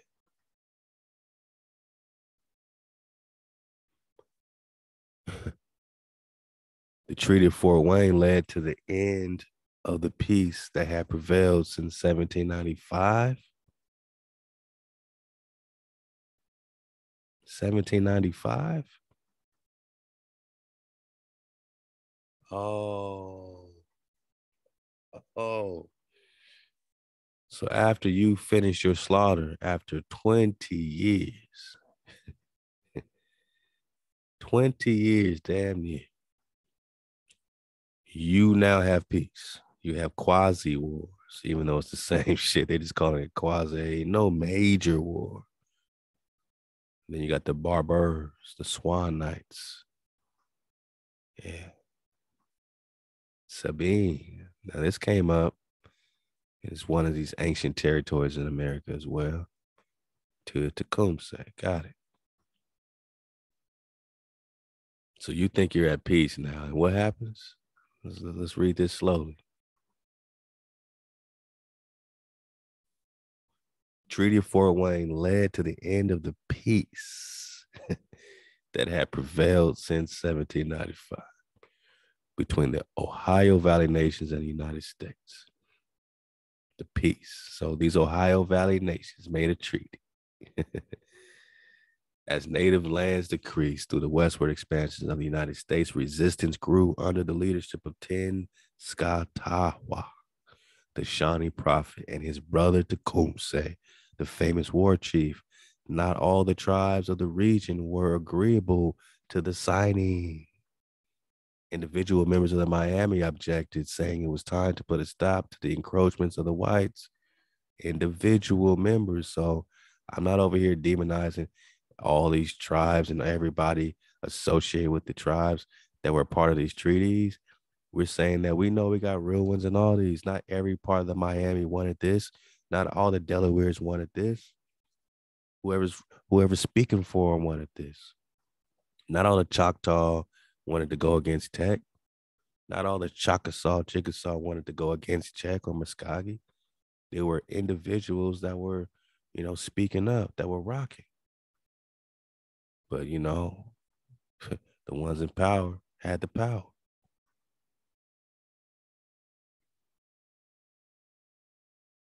$370 native treaties, man. We're just talking about a few, man.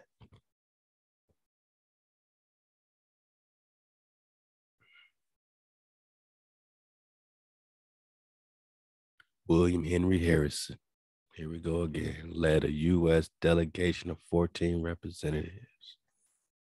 And again, they say 2.5 million acres, which we know is more like 30 million acres.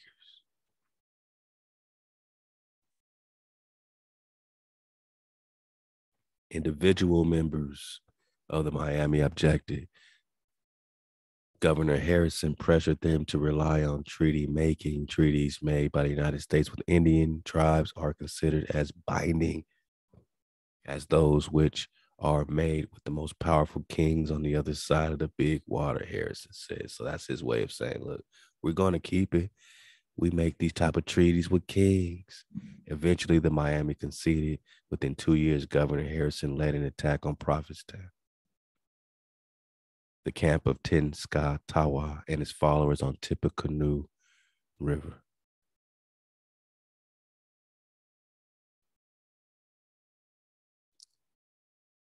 Tippecanoe. Why is it so close to their holy mountain of harmonics and their Mecca and their Morocco? And we're talking about Moroccan treaties and Israel's falling right at their hands, physically and with the stroke of a pen.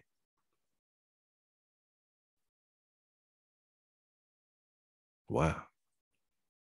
The Battle of Tippecanoe set off a new war. And so after that popped off,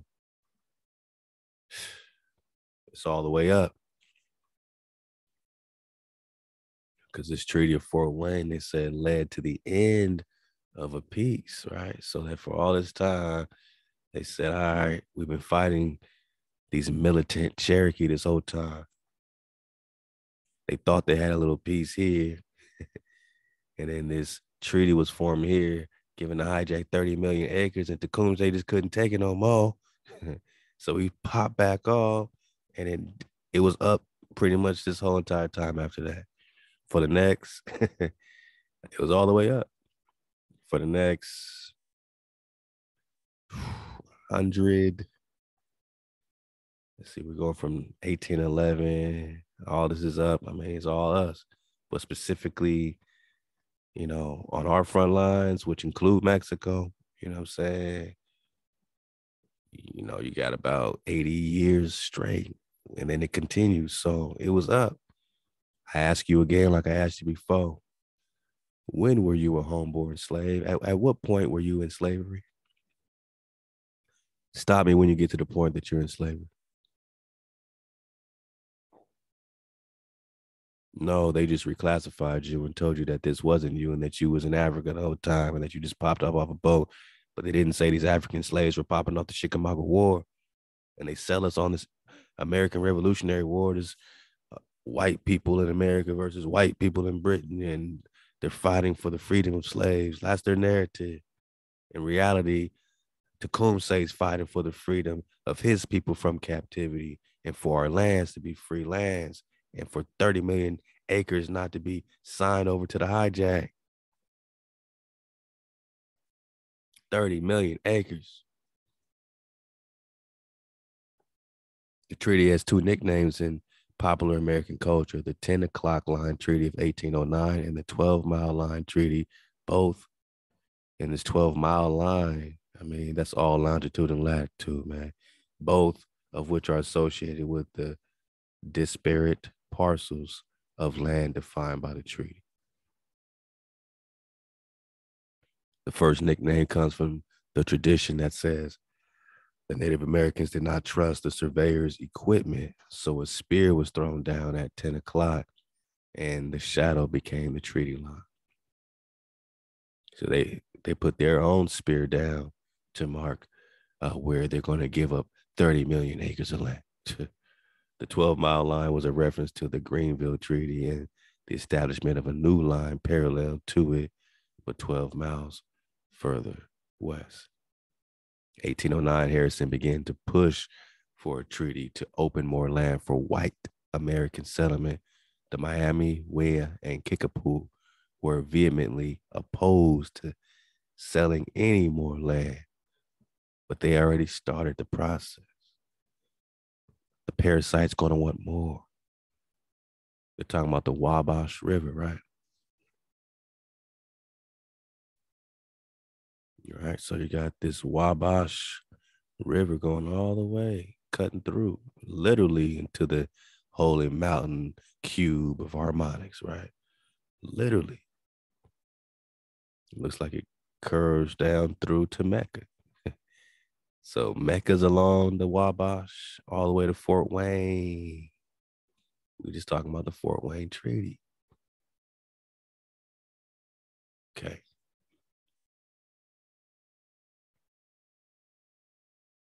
We just talking about Tippecanoe and Governor Harris that led the attack. Governor Harris, we're talking about the same Harris, man, with the same harassment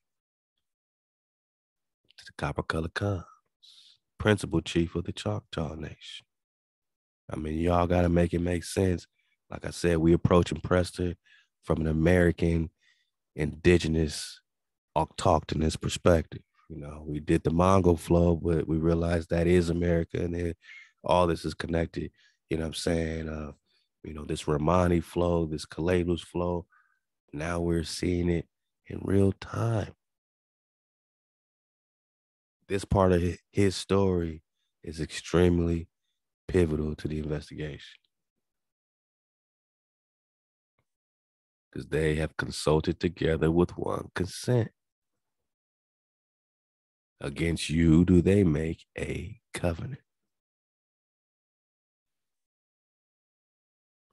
Oh, wow.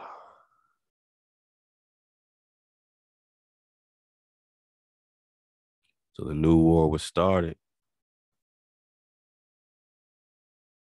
with the giving up of all this land, all this disrespect. Tecumseh said, we had nothing to do with this. Tecumseh was the powerful leader of a breakaway Shawnee group living just north of the area covered in the treaty. He questioned the legality of the treaty, stating that these native leaders did not have the right to sign the treaty. Imagine someone signing away your home, 30 million acres of your homes, your waters. They're taking over the water, the Wabash waterways. Anaga, the Wabash rivers. They're cutting right through, up into the I mean, they're taking all this, the Kankakee, they're taking the basins, they're taking the moraines, the White Rivers. 1810, that's a year before it popped back off. Managa, why is Ishmael migrating, popping off in Kentucky with the Kentuckians fighting the militant native Nagas, and they're just peacefully migrating around their cube? Make it make sense. I'm just surfing away with you, my Naga. I know you surfing away with me. I know you seeing clearly what's going on here, man. This is the war that never stopped. When did you become a slave? In the 1900s? 1700s, you were fighting.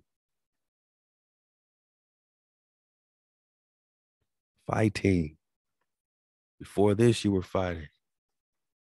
When were you a slave?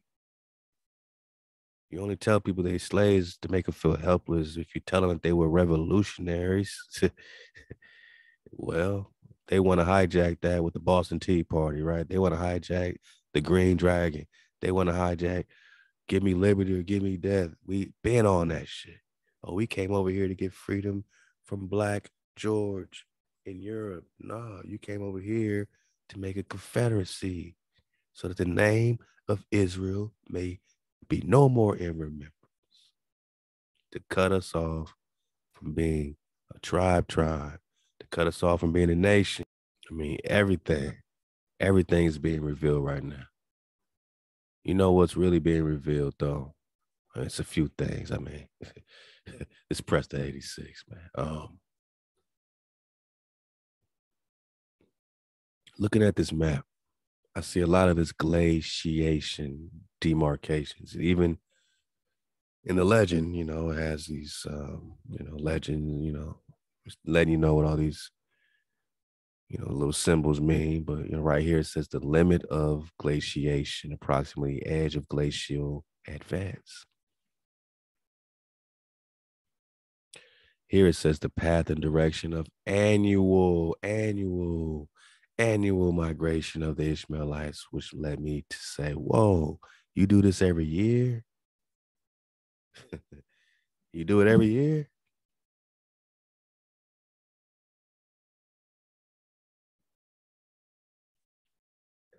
Okay. So when we see these tiny dots, this is the glacial or glaciation demarcation. So why would glaciers? Why would there be a glacial advance? It just got me thinking, like, what do glaciers have to do with anything? why would glacial advances, what I'm saying, have anything to do with this map? And I mean, the main one I'm looking at, and I'm sure there's more, but this whole area here is the limit of glaciation, right? Okay. Just got me thinking about cold weather. And it kind of brought us all into this little ice age scenario. And we had talked about this little ice age before. The little ice age was a period of regional cooling. Now, I'm not making this stuff up, my nigga. They got glaciation, you know what I'm saying, boundaries, right? They got glacial advances popping off in the 1700s. 1785, this is 18th century stuff, right? Okay. Keep the 18th century in mind, and let's talk about a little ice age and what this glaciation was the result of, possibly. Let's just kind of see what's popping. Little ice age, regional cooling occurred after the medieval warm period. It was not a true ice age of global extent, so it wasn't frozen everywhere, but there is some glaciation when it comes to North America. The term was introduced into scientific literature by Francois E. Mathis in 1939. The time period has been conventionally defined as extending from 16th century to 19th century. Glaciation. 1785 to 19th century. 1905, glaciate, all this glaciation, all down here. Okay. Let's keep reading. Actually, let's get it from here. Let's just get to it. All right. So,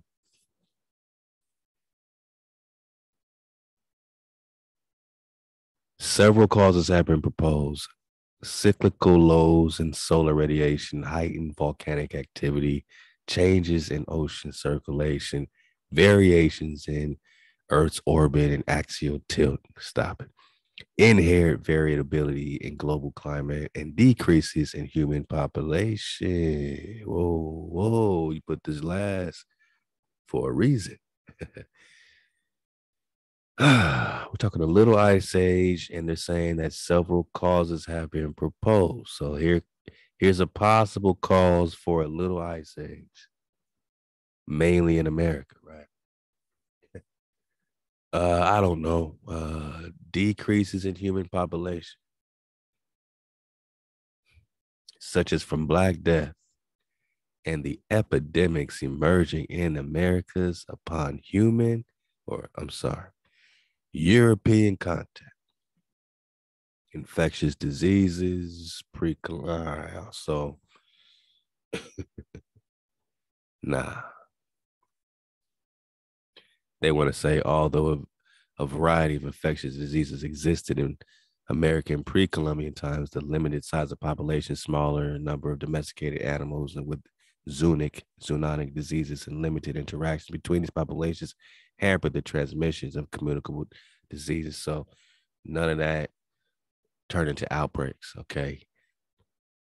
The European contact, where we got out of American Holocaust by David Stannard. You know, they were purposely spreading their disease all throughout, you know, America. They were this Black Plague, throwing it in the trees. They were sickening and diseasing everything up on purpose. This was part of the biological chemical warfare that they admit, you know, and plus just the contact of them, period, was causing these infectious diseases. I ain't talking no tenderoni, but you know what I'm saying, right? So, I mean, that train's never late, you know, nothing's new here, right? So, Black Death, epidemics, causes an ice age, man, like a plague, right? A plague happened as a result of all this decreasing in death in the Americas. Did you know how cold it got for these jabronis? Man, I mean, they thought they were in cold in Europe. When they came over here, it was colder than that.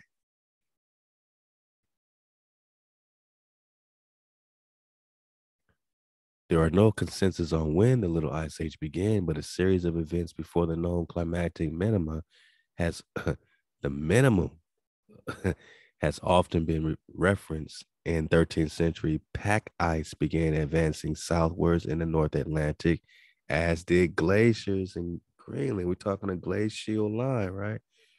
Anecdotal evidence suggests expanding glaciers almost worldwide. Expanding glaciers. I'm just talking glacial, the glaciation, the limit of glaciation. Let's go. Why would these glaciers be here if not for a ice age that had just been popping off?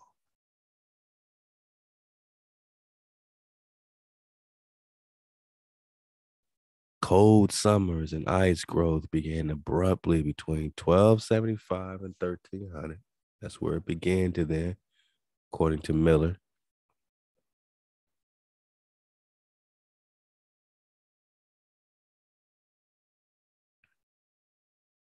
1650, first climactic minimum occurred, so they still going through it in the 1700s.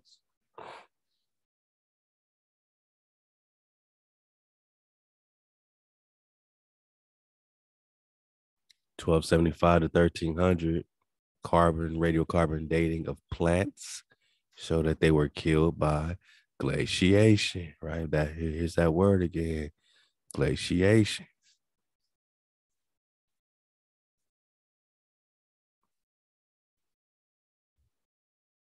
I mean, wow, historians have argued that Jewish populations were also blamed for climactic deterioration during the Little Ice Age. So, you know, they're talking Hebrew still. Christianity was official, the official religion in Western Europe, and its populations had a great degree of anti-Semitism. There was no direct link between Jews and weather conditions. Jews were blamed only for indirect consequences such as disease. For example, outbreaks of plagues were often blamed on Jews. So just think about Hebrews and the connection between these plagues of Egypt. They're blaming the Hebrews for these plagues. It's their fault, you know, it's their God doing this to them, right? In Western European cities during the 1300s, Jewish populations were murdered. Now, they don't talk about this part of the Holocaust, right?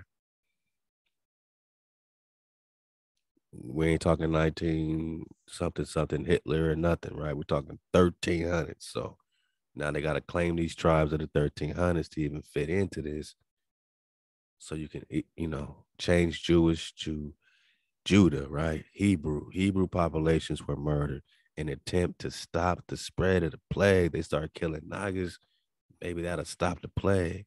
Rumors were spread that Jews were either poisoning whales themselves or conspiring against Christians by telling those with leprosy to poison the whales. As a response to such violent scapegoating, Jewish communities sometimes converted to Christianity or migrated to the Ottoman Empire. Italy, or the Holy Roman Empire? Okay. Okay. We've seen it come together piece by piece. North America, early European explorers and settlers in North America reported exceptionally severe winters. This is interesting, right? This is getting us right into this 1600, 1700 situation, this glacial situation on the map. For example, according to Lamb, Samuel Champlain reported bearing ice along the shores of Lake Superior, Michigan, huh? In June 1608, both Europeans and indigenous peoples suffered excess mortality in Maine during the winter of 1607 and 08. An extreme frost was meanwhile reported in Jamestown, Virginia. Native Americans formed leagues in response to food shortages, plagues, right? Famine, gone biblical proportion. The journey of Pierre de Troyes, Chevalier de Troyes, who led an expedition to James Bay in 1686, recorded that the bay was still littered with so much floating ice that he could hide behind it in his canoe, littered with floating ice. So when you talk about these glaciation lines, when you talk about these, demarcations, these lines of glaciation, you say, what are glaciers doing near Louisville, Kentucky? What are glaciers doing near Indianapolis? Why is there glaciers reported on these maps in 1700s? And then you say there's a little ice age that no one's talking about. And this little ice age is primarily affecting America, as an extreme frost was meanwhile reported in Jamestown, Virginia. You got this 1868 James Bay recorded that the bay was still littered with so much floating ice he could hide behind it on his canoe. In the winter of 1780, New York Harbor froze, which allowed people to walk from Manhattan Island to Staten Island. 1780. We're looking at a map in 1785 with glaciation lines. 1785, they got glaciation lines, but not glaciation lines in America. Little ice age, 1780, New York Harbor froze. Come on, man. Allowing people to walk from Manhattan to Staten Island. The extent of mountain glaciers had been mapped by the late 19th century in the north and south temporal zones, equilibrium line altitude, the boundary separating zone, and net accumulation from those of net ablation were 100 meters lower than they were in 1975 in Glacier National Park. The last episode of Glacier Advance came in the late 18th and 19th centuries. 1879, the famed naturalist John Moor found that Glacier Bay ice had retreated 48 miles. So we have the lines of glaciation demarcation. Chesapeake Bay, Maryland, large temperate excursions were possibly related to the lines. Changes in the strength of North Atlantic thermohaline circulation. Because the Little Ice Age took place during European colonization of America. Come on, man. So this ice age is taking place during the European colonization of the Americas, which is why it's called the Little Ice Age, and which is why it's a glaciation happening on this map in America, correlating with the tribe of Ishmael in 1785. So much death had to occur for all this freeze over to occur, and it connects directly with the European colonization of the Americas and Managa. I can't make this shit up. Because the Little Ice Age took place during the European colonization of the Americas, it threw off a lot of the early colonizers who had expected the climate of North America to be similar to the climate of Europe. So they expected the climate in America to be similar to the climate of Europe at similar latitudes. However, North America at least in Canada and northern United States, had hotter summers and colder winters than in Europe. So everything was thrown off. That's why they were thrown off. It threw off a lot of early invaders. That effect was aggravated by the Little Ice Age, and unpreparedness led to the collapse of many early European settlements in North America. When colonists settled at Jamestown, historians agree it was one of the coldest time periods in the last 100 or Shalak, 1,000 years. Drought was also a huge problem in North America during the Little Ice Age, and the settlers arrived in Roanoke during the largest drought of the past 800 years. So they had drought, they had famine in Managa. It was the coldest time period in the last 1,000 years, which is why you have glaciation, a limit of glaciation. You never think about glaciers in America, but when you factor in a Little Ice Age, you might think about glaciers in America. There's also glaciation happening, all around this Ohio situation, Cincinnati, you know what I mean? And they kept talking about the North, so I would assume there's glaciation in the North. You know what I mean? At this point, they're focusing on this, Louisville and, this lower Illinois area, you know what I mean? And again, glaciers in America connected to a Little Ice Age.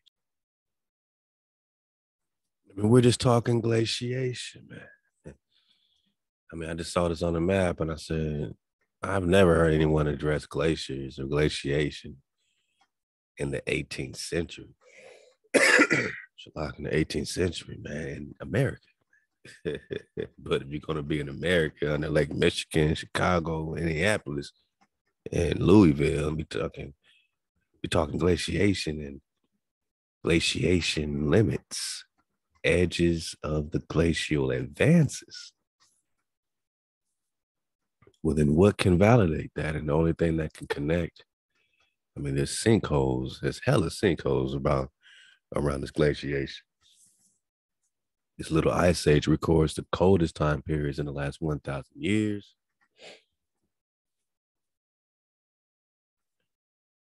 I mean, whatever's going down, whether it's a plague because of the Hebrew lives that were being taken, it's being affected really everywhere. Asia's feeling it. The Gurkhan people are feeling it. Even in Africa, they're feeling it. Timbuktu is feeling it. They're getting flooded out from the glaciation. Antarctica's popping off. The Greenland ice sheet is popping off. Synchronous global cooling. And this is a really interesting connection with Antarctica, because what does this have to do with the ice wall? This is glaciation and this cooling. They're trying to downplay it like, oh, it wasn't really that bad. Shit. We're talking about an ice age. And did the Antarctic ice form around that time? Did the ice wall get put up around that time, Anaga?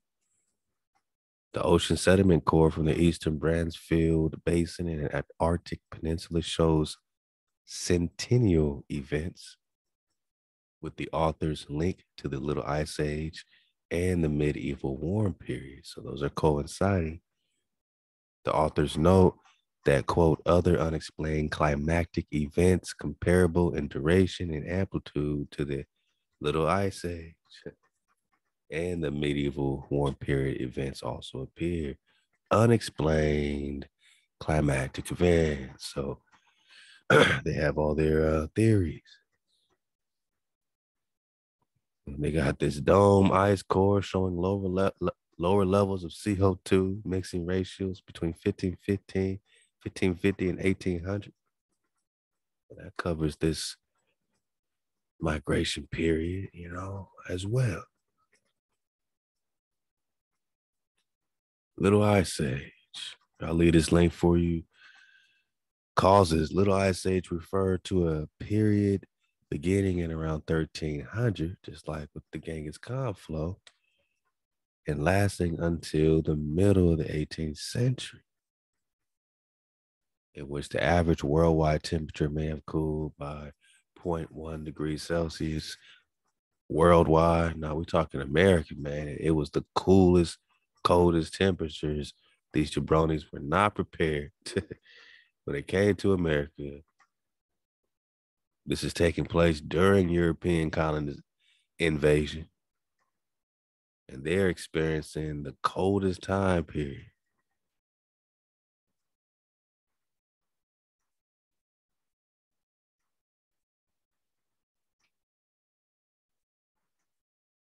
And then it would get super hot. It was so hot that European newcomers were dying in the heat. So super cold, super hot. It was not the spot. We're thinking American climates like we do now, but it was in chaos because of what they were doing to you. It was in chaos because of the bloodshed. It was in chaos, man.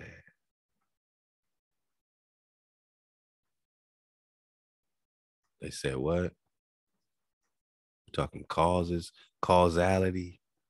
Several causes had to be proposed. And one of those causes is the epidemics emerging in the Americas during European contact. Someone is proposing this, man.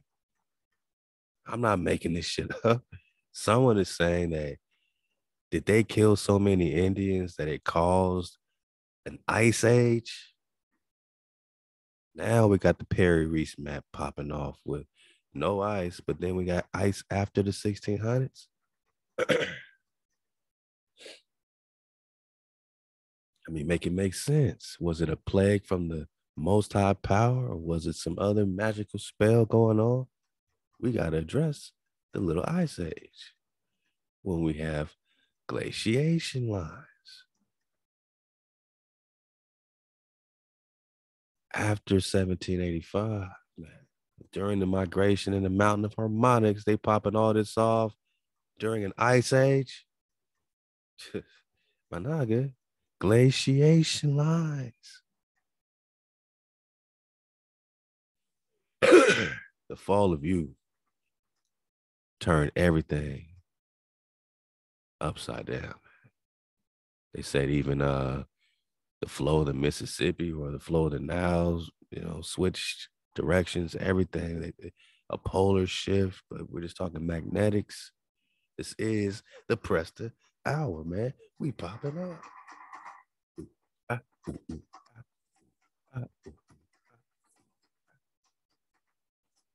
Man, so let's make a great dismount. Let's just keep going, man. So, despite its time, this period was far from a deep freeze. Okay, no problem. Think instead of a regular seesaw, rapid climactic shifts driven by complex and still little understood interactions between atmosphere and ocean. Sound like the creator is plaguing you if it's little understood. Oh, Ice Age is an exaggeration, others disputing the beginning and ending events. Historians have suggested that severe weather during the American Civil War, Revolutionary War, may have been an effect of the Little Ice Age. But nearly all agree that the 17th century, when the English founded the Virginia colony at Jamestown, was one of the coldest in the last 1,000. You think about how cold it was when these English, these hijacks is founding their first colony. HaWah turned it all the way down on these. They said, look, you ain't gonna have no comfort here, man. There wasn't paradise for them. It was your paradise. Virgin land is your paradise. For them, it was the coldest it's been in 1,000 years. Reduced solar level, reduced solar activity. HaWah was shutting it down. He cooled it off, man. He was it was clear that this land wasn't pleased with them. All this is a result, my naga, of the treaties.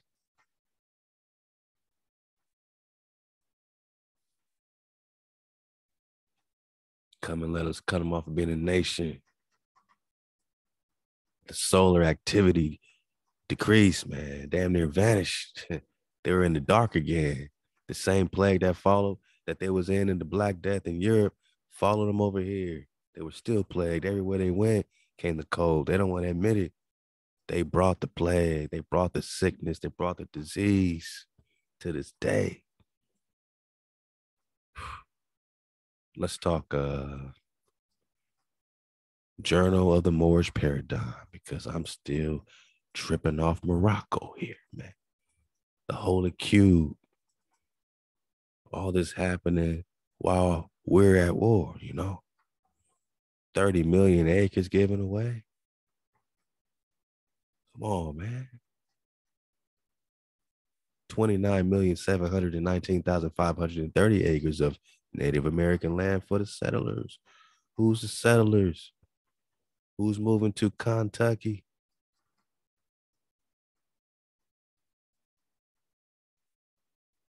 The continuing warfare between the settlers and the Native Americans. Who's moving to Kentucky? Yeah, well, Ishmael. Ben Ishmael were a collective of thousands of runaway slaves coming out of Morocco, coming out of Africa.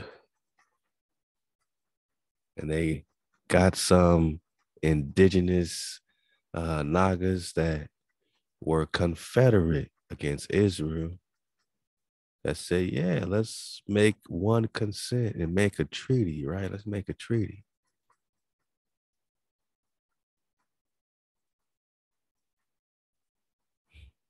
Are you putting the story together? It's just me. I think we up in here, Drop Nation. I mean, we up in here. Let's talk about it. Let's go. Hey, man. This is something we all, have to, there has to be a fusion in our heart bones around the destruction of our brothers and sisters. If we ain't fused and feeling and mourning for what has been the result of these treaties and the covetous of our nation, stabbing each other in the back, siding with the ops. We're just talking about Kentucky, right? So Ishmael forms a confederacy with, Moab and them, Ishmael and them, Edom and them, the usual suspects. And the poor whites, which is who you now think is rich. They now have the titles of royals. They're now the American, right? But they're not the Prester.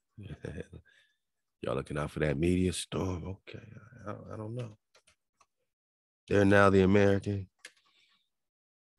Native of America originally applied to the originals or Abba. Someone says Abba, it's Abba. Hey, Abba, Abba, Ama. The originals, okay? Copper colored races that were unlike any other races you've seen before, that were found here, not brought here into your colonies by the Europeans. Found these people that are copper colored, that are original here, but now their title of Khan is applied to the descendants of the hijacks that are born here.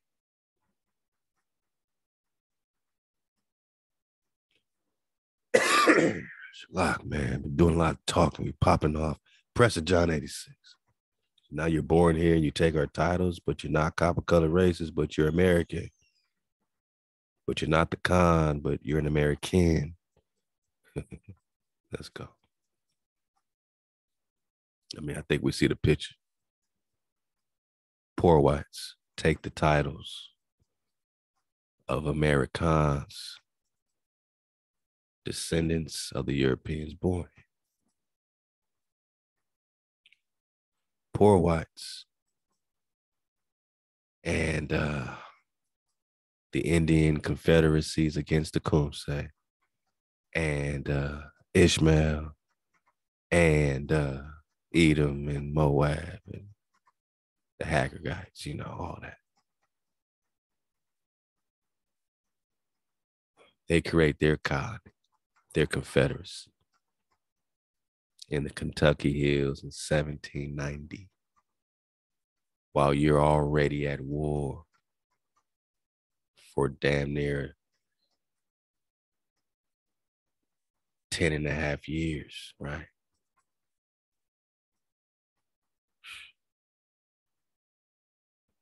They're now migrating. They're just popping off, right? Mecca and to 350-mile loops every year. Morocco. Let's talk about it, man. Let's talk about Morocco. Let's go. I'll do this quickly, man. Ben Ishmael tribe. All right, so I'm belly flopped into page 28, Journal of Moorish Paradigm, Journal of Moorish Paradigm. Click the links. You see the same map, right?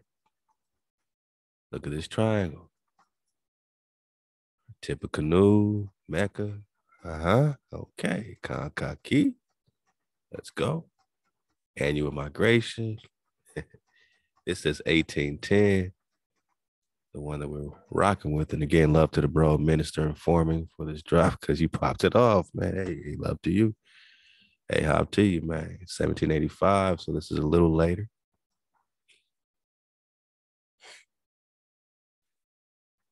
1810. All right.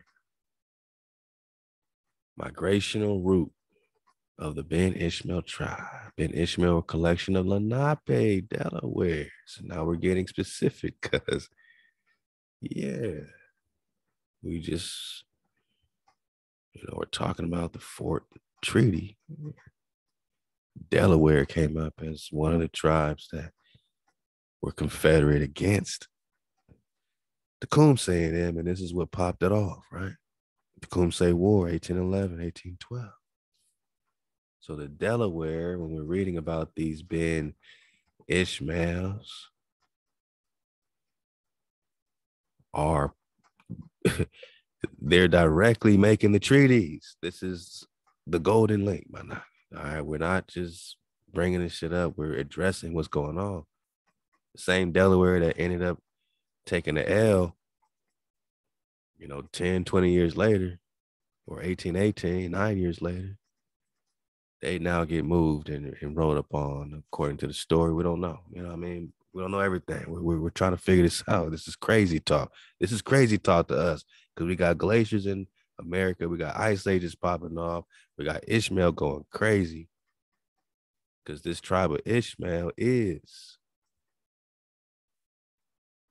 the Delawares, the Nati, Cotis, Iroquois, and other tribes.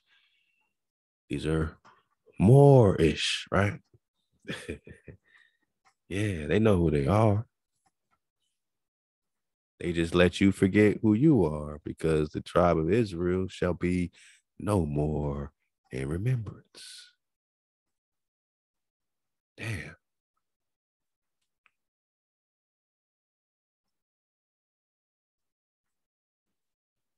These were those who refused to integrate into white society. Really? Because, you made treaties. These so-called Indians were actually Moors, right? Okay.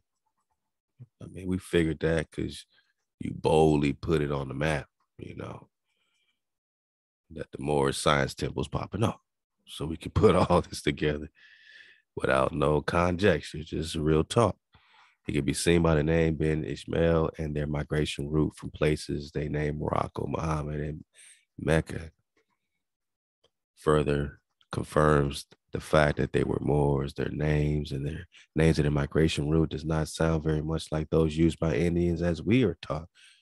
The parts of India and Illinois where they settled were now so-called black areas or ghettos presently. Remember the Jackson song, I'm going back to Indiana. Perhaps they were descended from Ben Ishmael. The descendants of the Ben Ishmael were some of the earliest members of the Moorish Science Temple of America. Many were descended of the Lenape, the Delaware, the Nanticotes. In the essay entitled Nanticote, Moor Folk Medicines, these people refer to themselves as Moors. They are still some to this day in parts of Delaware who refer to themselves as Moors. The government kept classifying them as Negroes, which they fought tooth and nail not because they did not like who they were, but precisely because they knew who they are, man. Right? They love who they were. They didn't want the inferior status of Negro. Yeah. So he show you some, you know, some of their people. Now, this is super interesting because they were talking about Catholics, or they're talking about outside, anyone outside of Christianity. When we first opened up this drought right here, slaves were forbidden to carry arms, all that. You can't lift up your hand against a Christian. Okay, just remember this. You can't lift up your hand against a Christian, and see how this connects. The condition of slavery was imposed upon all servants, whether Negroes, Moors, or which ones, right? Mulattoes, Indians brought into the colony or sea or land, whether converted to Christianity or not, provided they were not of Christian parentage or country or Turks or Moors. All this is the same thing, and they about to blow up their own spot. We just surfing a wave. The Moor is the Turk, is the Christian, man. One, you already know this because you're talking Zeus, you're talking, Thoth and Horus and all these Egypt and Atlantis shit with Christianity connected directly to Atlantis gods. And so are the Moorish situations. So that it has to be the same thing. Christ just means anointed. Who's anointed? You're talking Apollo. Who's anointed, right? Son of what? Son of God. You're talking Atlantis talk. But they're giving it up right in your face, bomb. That you are all good if you come from Christian parents. Now, aren't Catholics also Christians? Turks or Moors? Look how they blow their spot up, though. Look how they blow their spot up, though.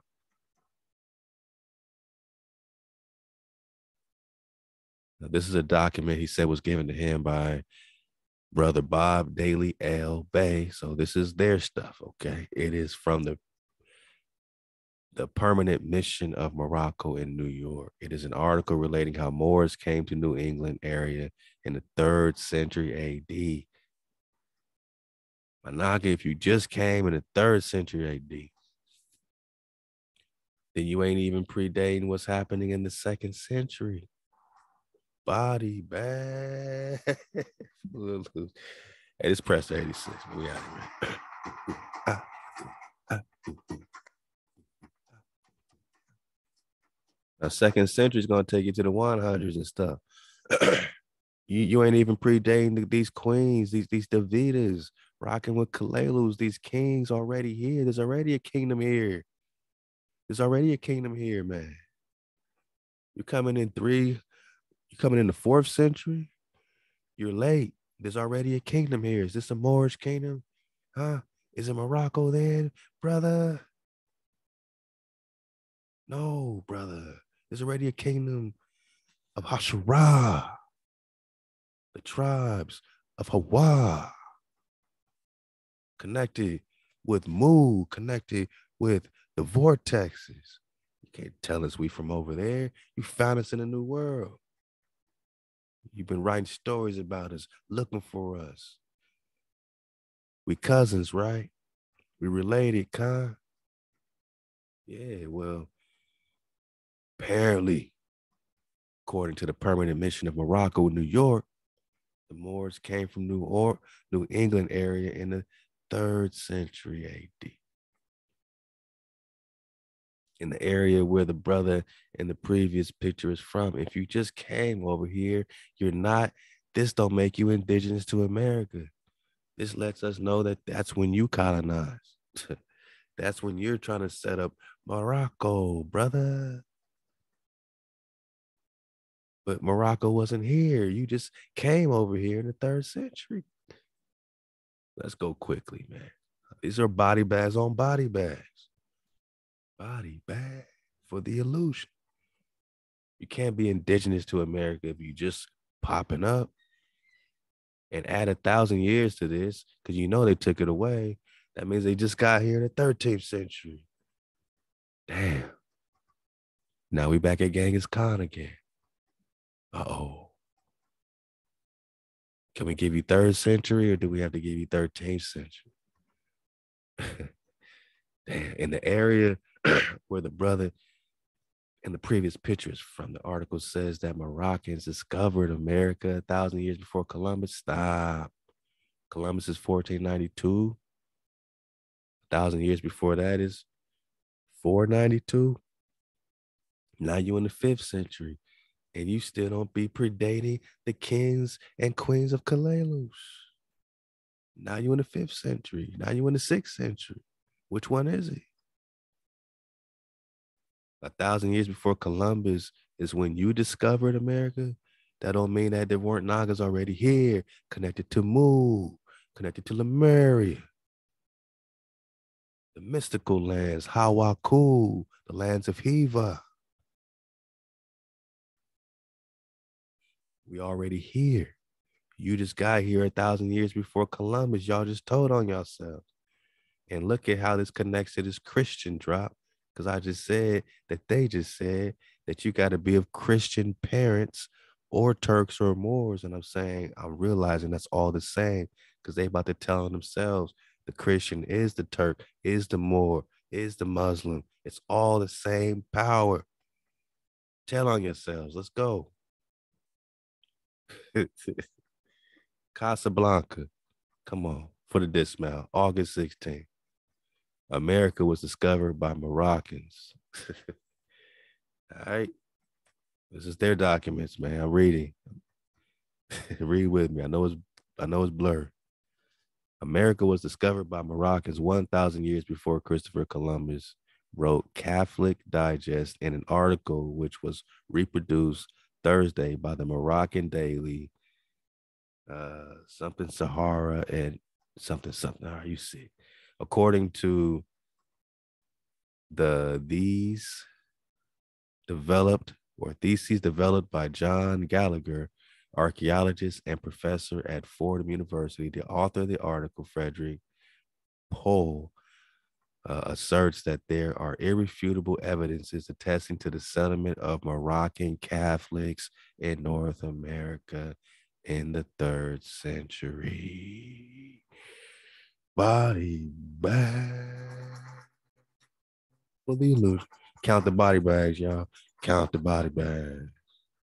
Bodies on bodies in Kalalus, Akis on Akis, the Amaru. We talk of Sylvanus to Texas. Genealogy never connects. Wow.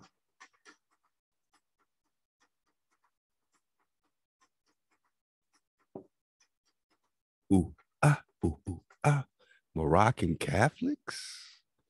Moroccan Catholics. I never put the Moor with the Catholic, but the Catholic is the Katai, and the Katai is the Cathay. And the Catholics are just biting off the name Cathay because Cathay means a pure land.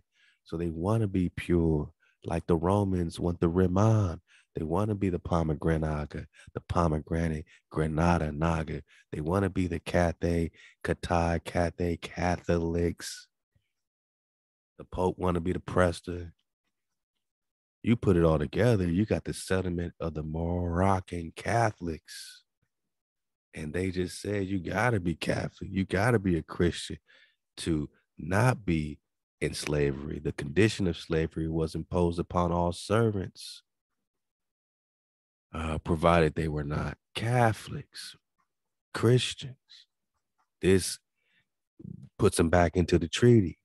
This was a treaty before the treaty. This is 1682. They already had a treaty, man. They didn't just start working together in 1785, 86. It's already one and the same.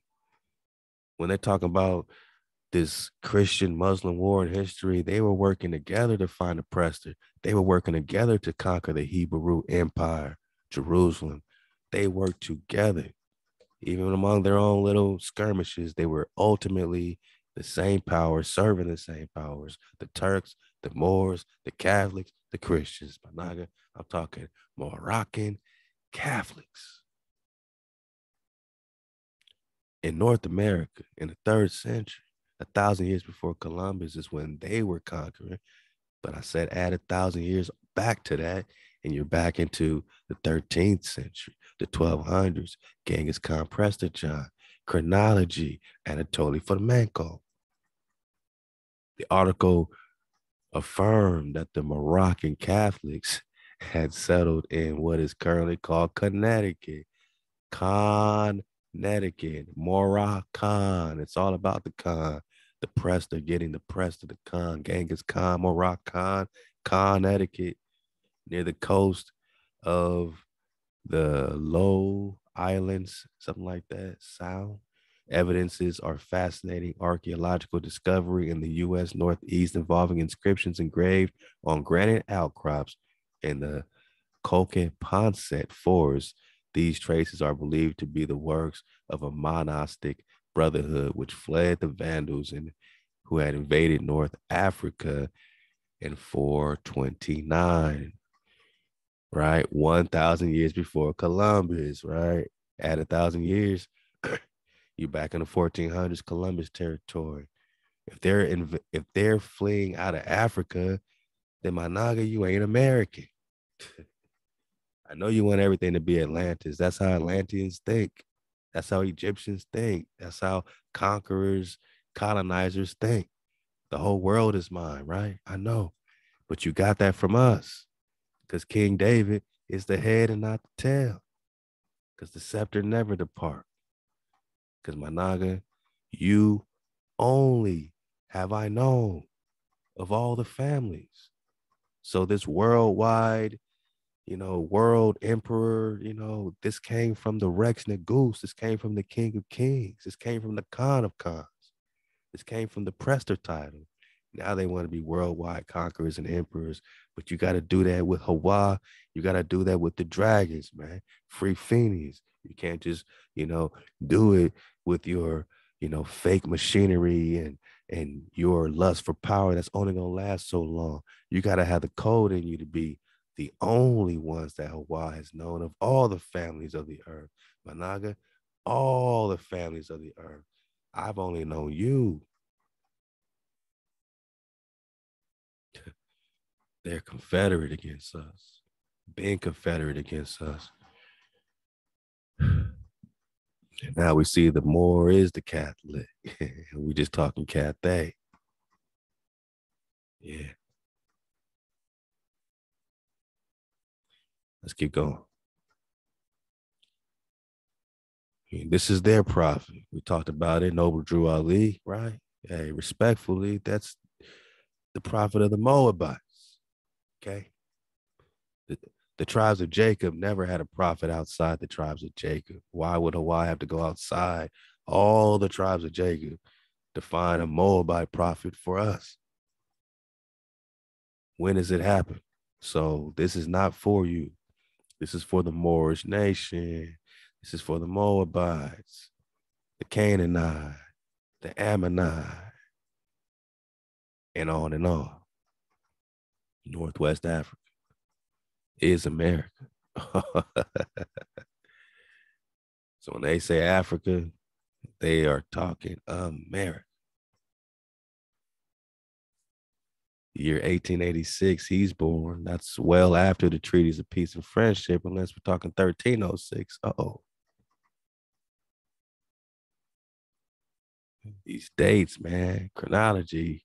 So he would claim Cherokee. That's just why I said Cherokee is not just, Israelites. Yeah, the Moabites would also claim to be we the people, the Karakata. I mean, how real is this? Yeah, man. Respectfully, we're seeing clearly. So, you can learn the history, about Timothy Drew, man, popping off, man, out of North Carolina. And, how he's, fully tied in, fully connected. He sees the vision for his people to connect them within this system so that they have more life, right? But that more life is not an eternal situation. That's a temporary situation because you could only hide in the banner of this confederacy for so long. They can't protect you forever. Yeah, you can be a citizen and do your citizen protection and be not a slave for a minute and avoid certain parts of the judgment of HaWah, but you can't run forever. And while we got judged, at least we got it out the way. You're like somebody who escapes a prison camp and you was in the camp. You could have you could have KTC, man. You could have tribed up. You didn't have to leave the camp because now you can't come back to the camp. And when they catch you, you still gonna get your time. But instead of going to a camp, you're gonna go to a medium. You'll be lucky to go to a low. You might get maxed out, but you was in a camp. Y'all could have handled yourselves and handled your business and took your judgment, man. You know what I'm saying? Instead, you made deals and treaties and prolonged it. So now while we pop off, the majority of y'all gotta get this work. Y'all thought you got it already, but man, you got blood on your hands.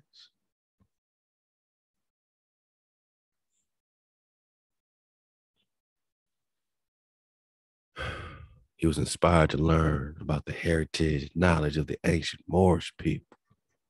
He began to travel the old land as a Mex.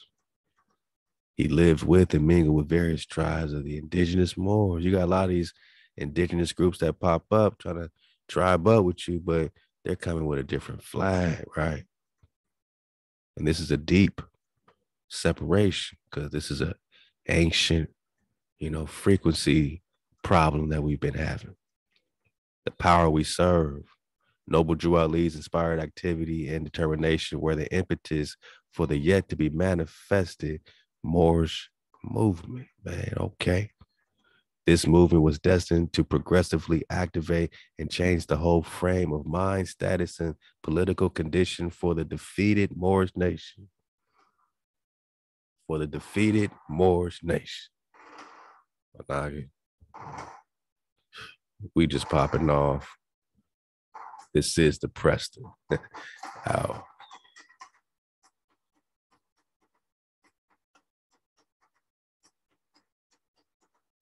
So why are you defeated in 1886? What happened? What happened, man? I mean, we got to see clearly at this point.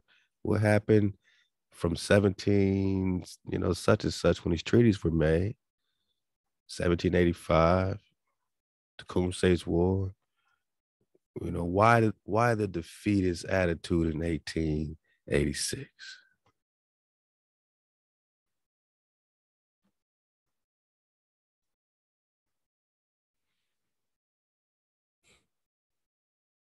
$1886. What was going on? Back to the timeline. U.S. show of force against Haiti. U.S. invades Mexico. U.S. been in Mexico.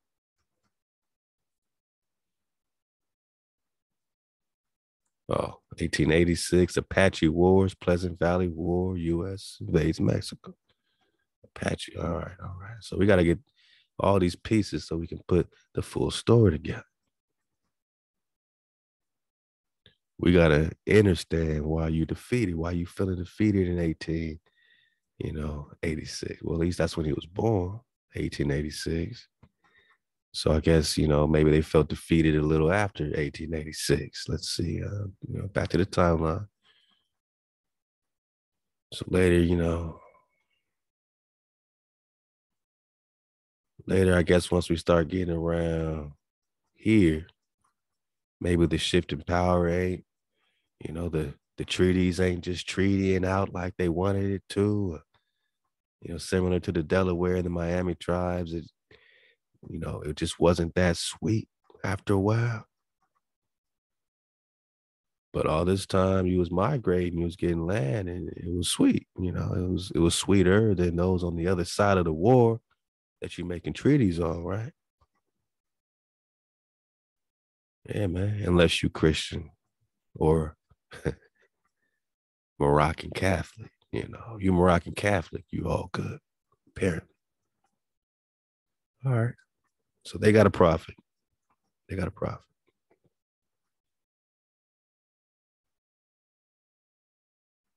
I'll leave this for you. You can get more into it. You can get way more into it.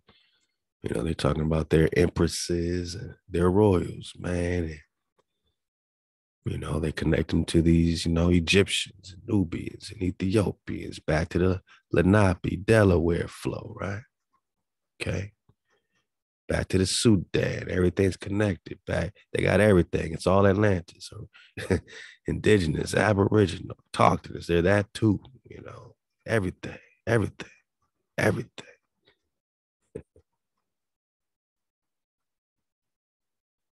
Yeah, man. I mean, it's a lot of information here. You go dig on it, man.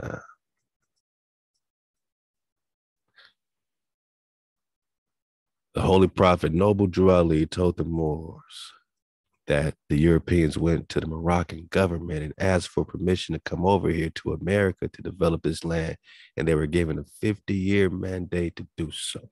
So apparently the treaties of peace and friendship last for 50 years. They get renewed, yada, yada. Then the Europeans went to an old sheik and asked him to give them some people to help them develop this land. The sheik told them to take those Moors because they're not going to do anything. Whoa, I mean, that's saying a lot of things. This is a direct reference to the Treaty of Peace and Friendship between Morocco and the U.S. They asked for permission, just like with the Treaty of Fort Wayne, 30 million acres gone. Oh, we're going to speak for you. We're going to give you permission to take these acres of land. We're going to give you hijacks permission to come over here. We're going to give you permission to settle here and take the title of America.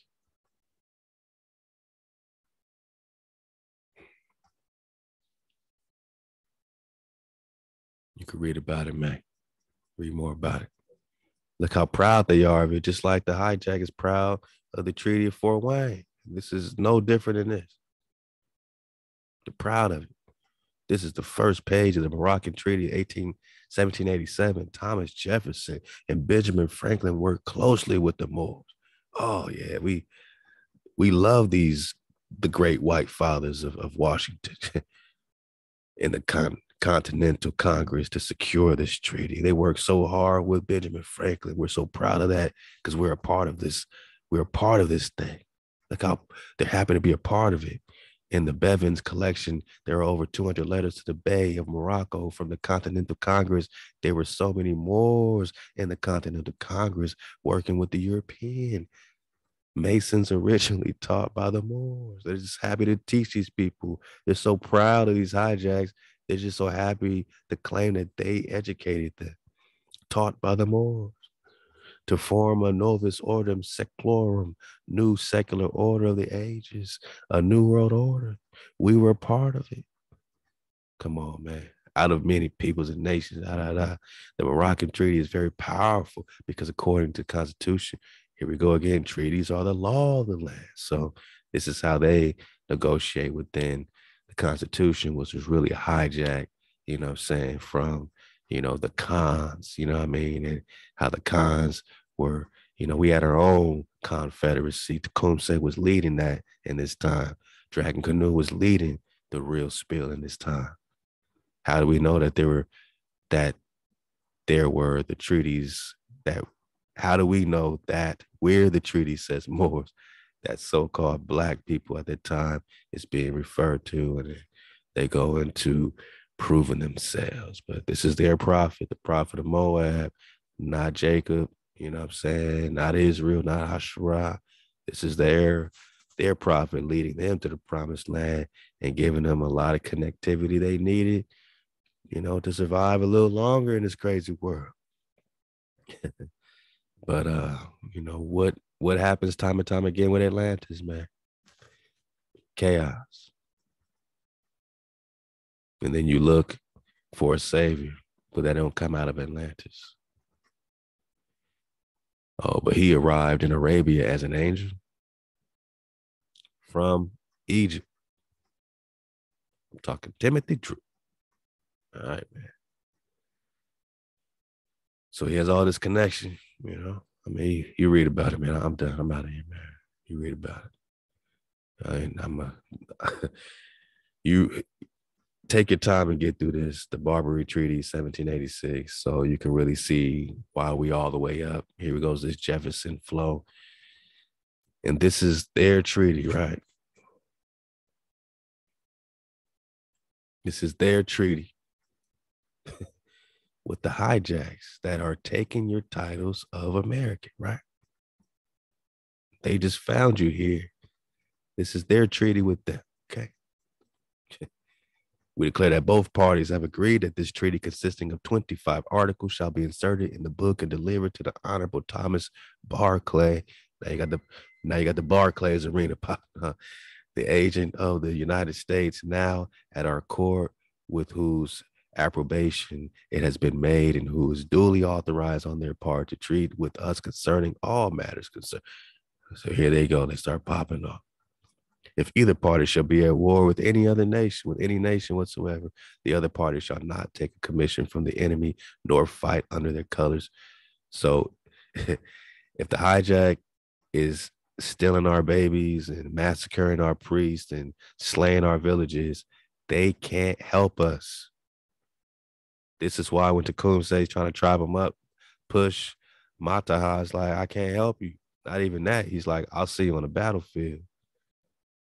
They can't help us even today.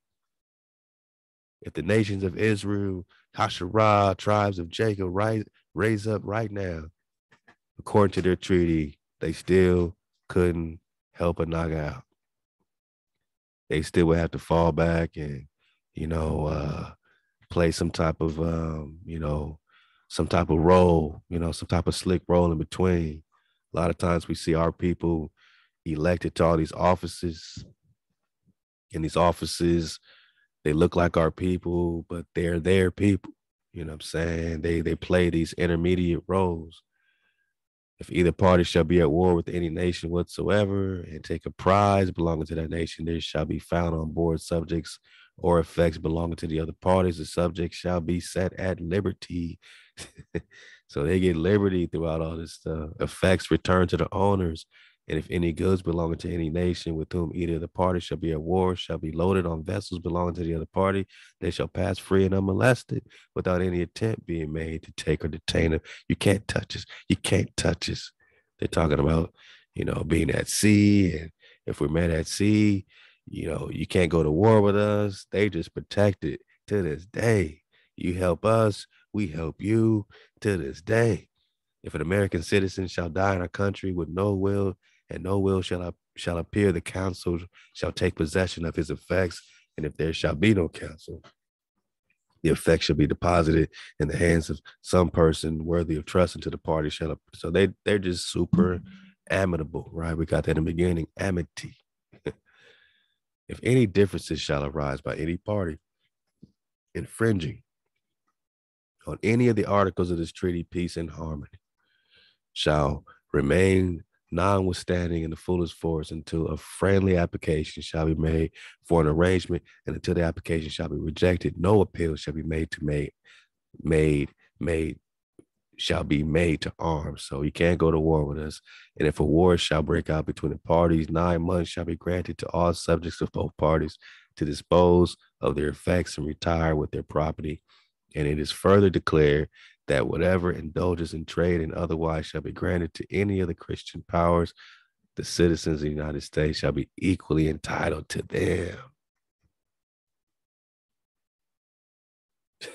Whatever stuff you take, we are equally entitled to. Whatever indulges in trade or otherwise, like slavery, shall be granted to any of the Christian powers, the citizens of the United States shall be equally entitled to them. That's them. They're not talking about you. They're talking about now applied to the descendants of European, the citizens of the United States are now entitled to whatever they stole land. They can give it to their people now. They can just pass it on to their descendants. In Managa, this is perpetual, like the Papa Bull 1452, doomed diverses, be kicking. We're just talking about the Moor. I told you, man, we're going to get some of this 2017. We're going to go back a little bit, get a few minutes out of this. We're going to come back in 87, talk some more of this Tecumseh Push Mata, you know what I mean? This Fort Wayne Treaty, and again, that led to all this Dansville, Moorville, you still got this Dansville, Phineas and Ferb happening, free Phineas, man. And, my nigga's popping off. So let's get a little bit of this, man, for the dismount.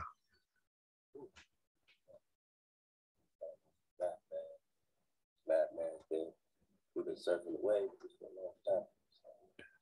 Let go. Land that once connected. America, Moroccan. This was a colony of this barbarian situation, this north,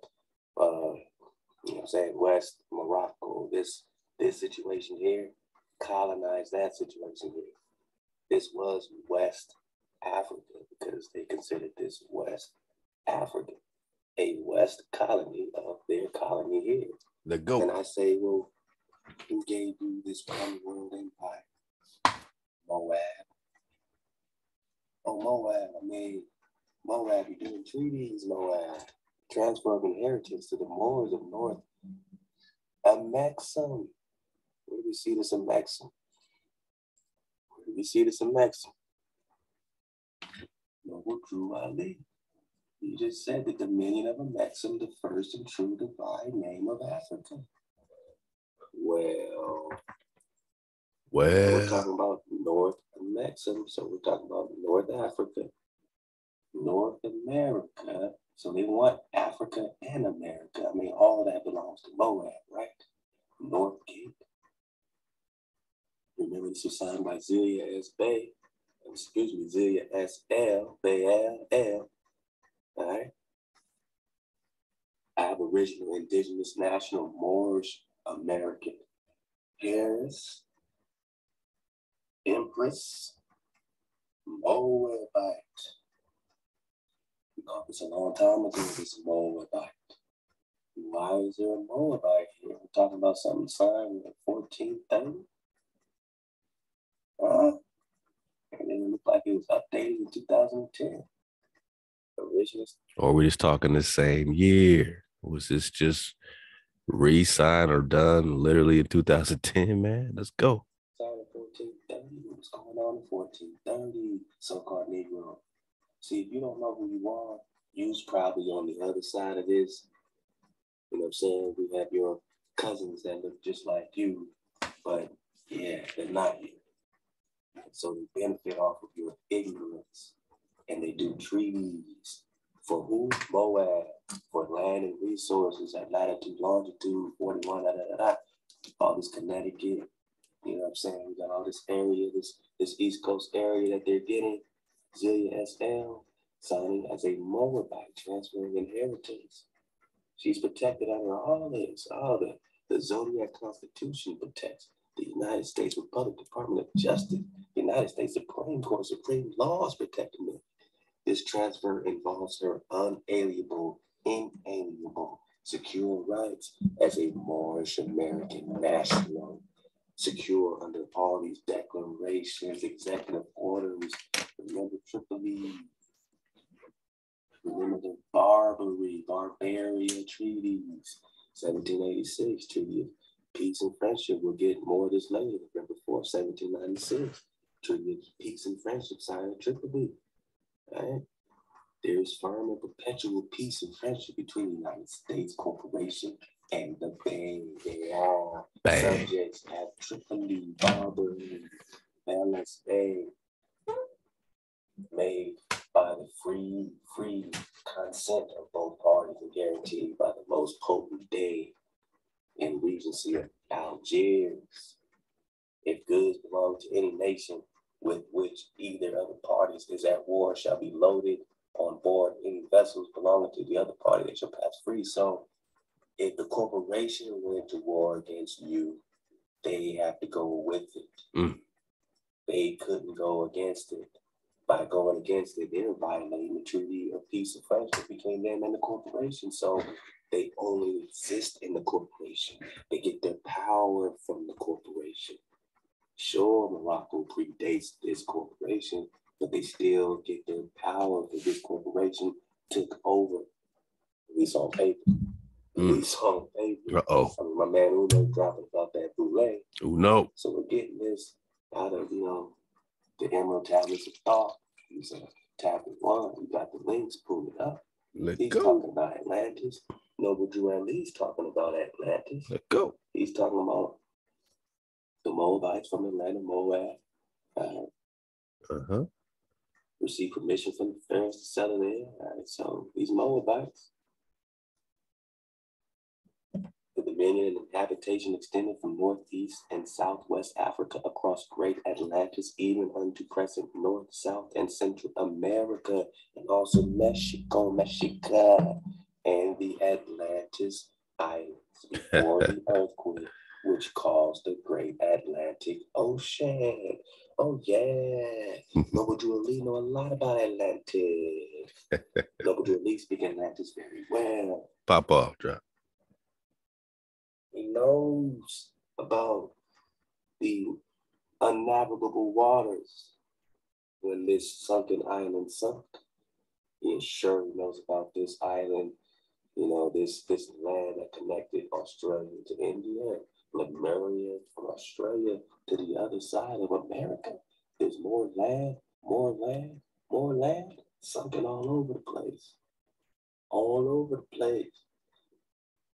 So this brother Noble Drew Ali, you know what I'm saying? I mean, this is their prophet. He's bringing in, he's reestablishing their law. He's reestablishing Thoth. He's reestablishing Moab. He is a prophet to Moab. Is he a prophet to Israel? He's a prophet to Moab. He's a prophet to Canaan. Is he a prophet to Israel? And if Moab exists and Canaan exists, surely the sons of Jacob and daughters of Jacob exist. Surely we do. We just don't know who the hell we are. We're called Negro. We accept it because we don't have that family connection. All of our chiefs have been destroyed. But they had their chiefs. They had their chiefs. So we'll get back into this baby Ali. Saying, started with this Exodus, we're talking about the floods. Let's go right here. And the right hand of Halal HaWah. Wow. It's become glorious in power. Thy right hand, HaWah, that dashed in pieces the enemy. The enemy was dashed in pieces. And in the greatness of thy excellency, thou hast overthrown them that rose up against thee. Thou sentest forth thy wrath, which consumed them as stubble.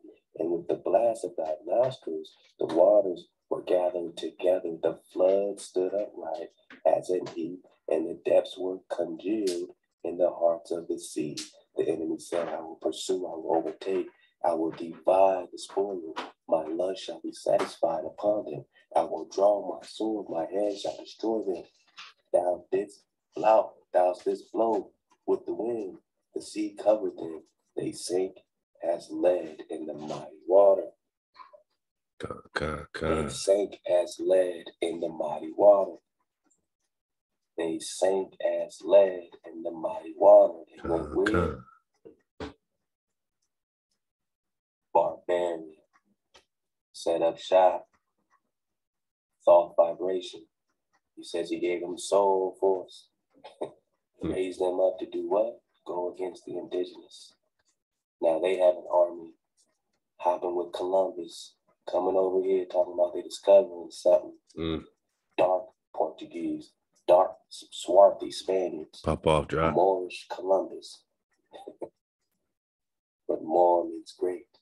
But they came to conquer the greatness so that the name of Israel will be in remembrance no more. No more. Go get that drop, man. We've been dropping, man. 2017, 5 years ago. Don't act like we on some newness and some new play. My balcony surface already know what it is. We ain't changed up. We ain't switched up.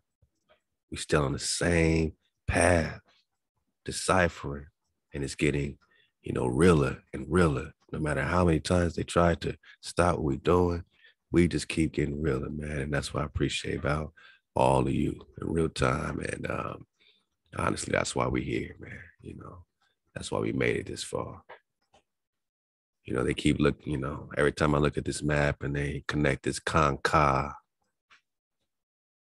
You see this Key River, and seems to be an important demarcation of what's happening with this harmonic situation. And next time we'll talk more about it. I'll just leave you with these links right here, man, with some of this Key history, and, click the links below. You can get it, dredging of the Key River in the great Grand Khan. That's what it looks like, Grand Khan, right? What does this Grand Key have to do with the Grand Khan, right? Prior to 1852, the Grand Key Marsh was the largest wetland area in North America. This is a serious place. Largest wetland in North America. The size of the marsh of a wetland was 500,000 acres of wetland. But because of these damn dams, man, this vast area had wildlife, man. Oh, it drew all these hunters, Benjamin Harrison. Oh, here comes these Harrisons again. 1854, the process of draining the marsh had approval from the government. And by the 1880s, they were underway with the creation of drainage districts. They started jamming up the waters. Damn dams, steam shovels and dredges were brought into the canal to channel out the big ditches to the water, to the river. The process continued until 1911, and the marshes was mainly dry. Now, the dredges were then brought in the channel to the Kankakee River, so they orchestrated this, right? By 1917, 250 miles of bayous and marshes and sand islands had been reduced to 90 miles of straight river. So the straight river 90-mile thing is artificial. They dredged out 500,000 acres, man. The dredging started near South Bend and continued to the Indiana-Illinois state line. The Grand Marsh, which had been the largest wetland in North America, was reduced to approximately 30,000 acres from 500,000 to 30,000. Now they want to act like they have restoration efforts. Okay. Read some more about the Kankakee, this Britannica drop, and it's going to start connecting some things, you know what I'm saying?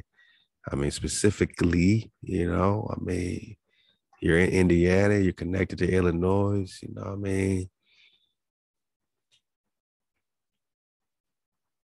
The Potawatomi Indians, are settling in this area. We got this, with the Confederacy flow. It seems to have a lot to do with this migration pattern that somebody's taking. I mean, they're literally changing the flow of the rivers. I mean, I'm just leaving you some links. We're going to start on these and take our time with them next time. But these Kankakee City county towns vanished. So, yes, this dam situation caused the vanishment of these towns, of certain towns. Some of the, what does it say? If you look closely at the old map of Kankakee County, you'll find the names of a number of places that no longer exist. Some of these were tiny rural post offices bearing the names such as Reynoso and Limestone Township or Yellowhead Center. Others were flag stop railroad stations such as Tucker. I mean, so here we go with these damn dams, and here we go with these cities now that don't exist or are now underwater. You have the town of Judson popping off. You got Danville, like we just mentioned, and Danville is also right there on the map, right? Look at that. Under the Holy Mountain, you got Danville. Come. So we're looking at how, these things are, Danville, right? Somehow disappears too. Judson wasn't ready to concede defeat. However, there still was an issue of the town would be awarded. All right. So as we pop off, we got the Kankakee Torrent. The Kankakee Torrent was a catastrophic flood. So what type of waters are we dealing with this flood in these towns that are disappearing that occurred about 19,000 years ago? Now, come on, now we're going crazy, right? 19,000 years, man. I'm out of here, man. I'm on daddy daycare. But now we got an ice sheet, right? Now we got this whole situation, this lowering tide. Now you're back to the glaciers, and you're just talking Kankakee. And they just went back 19,000 years to talk Kankakee, my Nagi. And a catastrophic flood. So we're talking something interesting, man. We'll be back in it. Yeah, I'm saying, man, we're just talking Kankakee. And I leave this for you. Lastly, the Kankakee River yesterday and today. And this is going to actually give us some good geological drop, you know what I'm saying, to really understand, what they've done, you know what I'm saying, how this damming up and dredging up the place. And, they still got politics going on to this day. I mean, task force appointed governor of Illinois 1977 had reviewed the material then available and had talked to area residents about their concerns. So they still got concerns, man. So this is going to give us a lot of drop on the Kankakee Basin as well, and just why it was so important. I mean, when you dug digging on this migrations and the Grand Con, here we go again, the Grand Kankakee March. National wildlife. So imagine the beauty, the paradise, the wildlife that was popping off with these 500,000 acres of wetlands. You know what I'm saying? Just imagine the wildlife that was popping off. You know what I mean? Then you got the Kanka River Torrent. And remember, the Kanka is like the ganja, and the ganja is the Ganges. And you got these river of paradises. So you got these different torrent rivers. You know what I mean? Going all the way up. But the Kanka, the Ganja, and the Kankakee seem to be really the key to the mystery, man. This is the Prester Hour. You've been surfing the wave in the Prester investigation, installment number 86, my nigga. And we just popping off.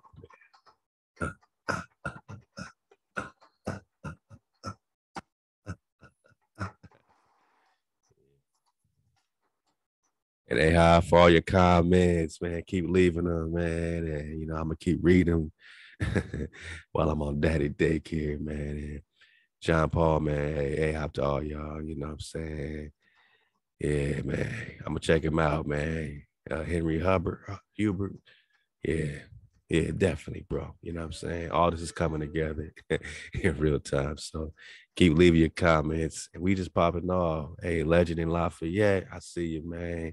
I see Yov Helim, pioneer and prophecy, no knowledge, the most not inspire. Yeah.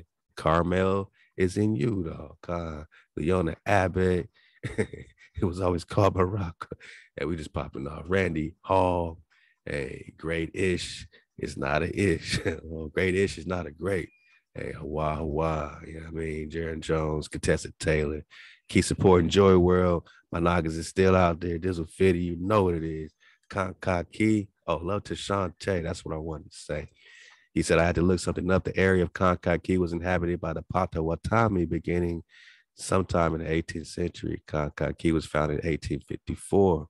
All right, he's just started dropping drop on it, which got me dropping drop. You know what I'm saying? But they connect with the Algonquin, Mississippi, Ojibwe, Council of Three Fires. These are all things we got to search for We search for the Prester because the Prester is the priest, and we're talking about the priest kings. We're talking about the chiefs, right? The Council of Three Fires. This was their alliance. And next time we'll get back into that, council that Tecumseh and Push Mataha's having. And now we'll get deeper into this treaties and how it was affecting the vibration. And, we couldn't tribe up because of it. We couldn't tribe up because of it. Love to the bro Shante, man. That was a great comment. Jade A at AOS, man. Yeah, get the backup channel. I'm going to leave it below. Make sure you're here because this channel got already 2, jabroni strikes on it, man. So we got to make sure we in there. She says, the water for understanding. Anyway, thank you for the link drop. Nation got my heart bone, man, because we do it for my Nagas from the heart bone, man. From the heart bone. And we've been dropping, man. And you're going to see us drop, small little droplets, small little drops. And those are the ones that we're going to start monetizing, trying to raise money for Joy World. But on the full ones, we never monetize those. So you see the full Presters or any full drops, we don't monetize. A lot of this we don't monetize. You see a couple of monetizations, and other than that, you barely see any over here. You know what I mean? We're one of the few, ones that really came from that heart bone, man. You know what I'm saying?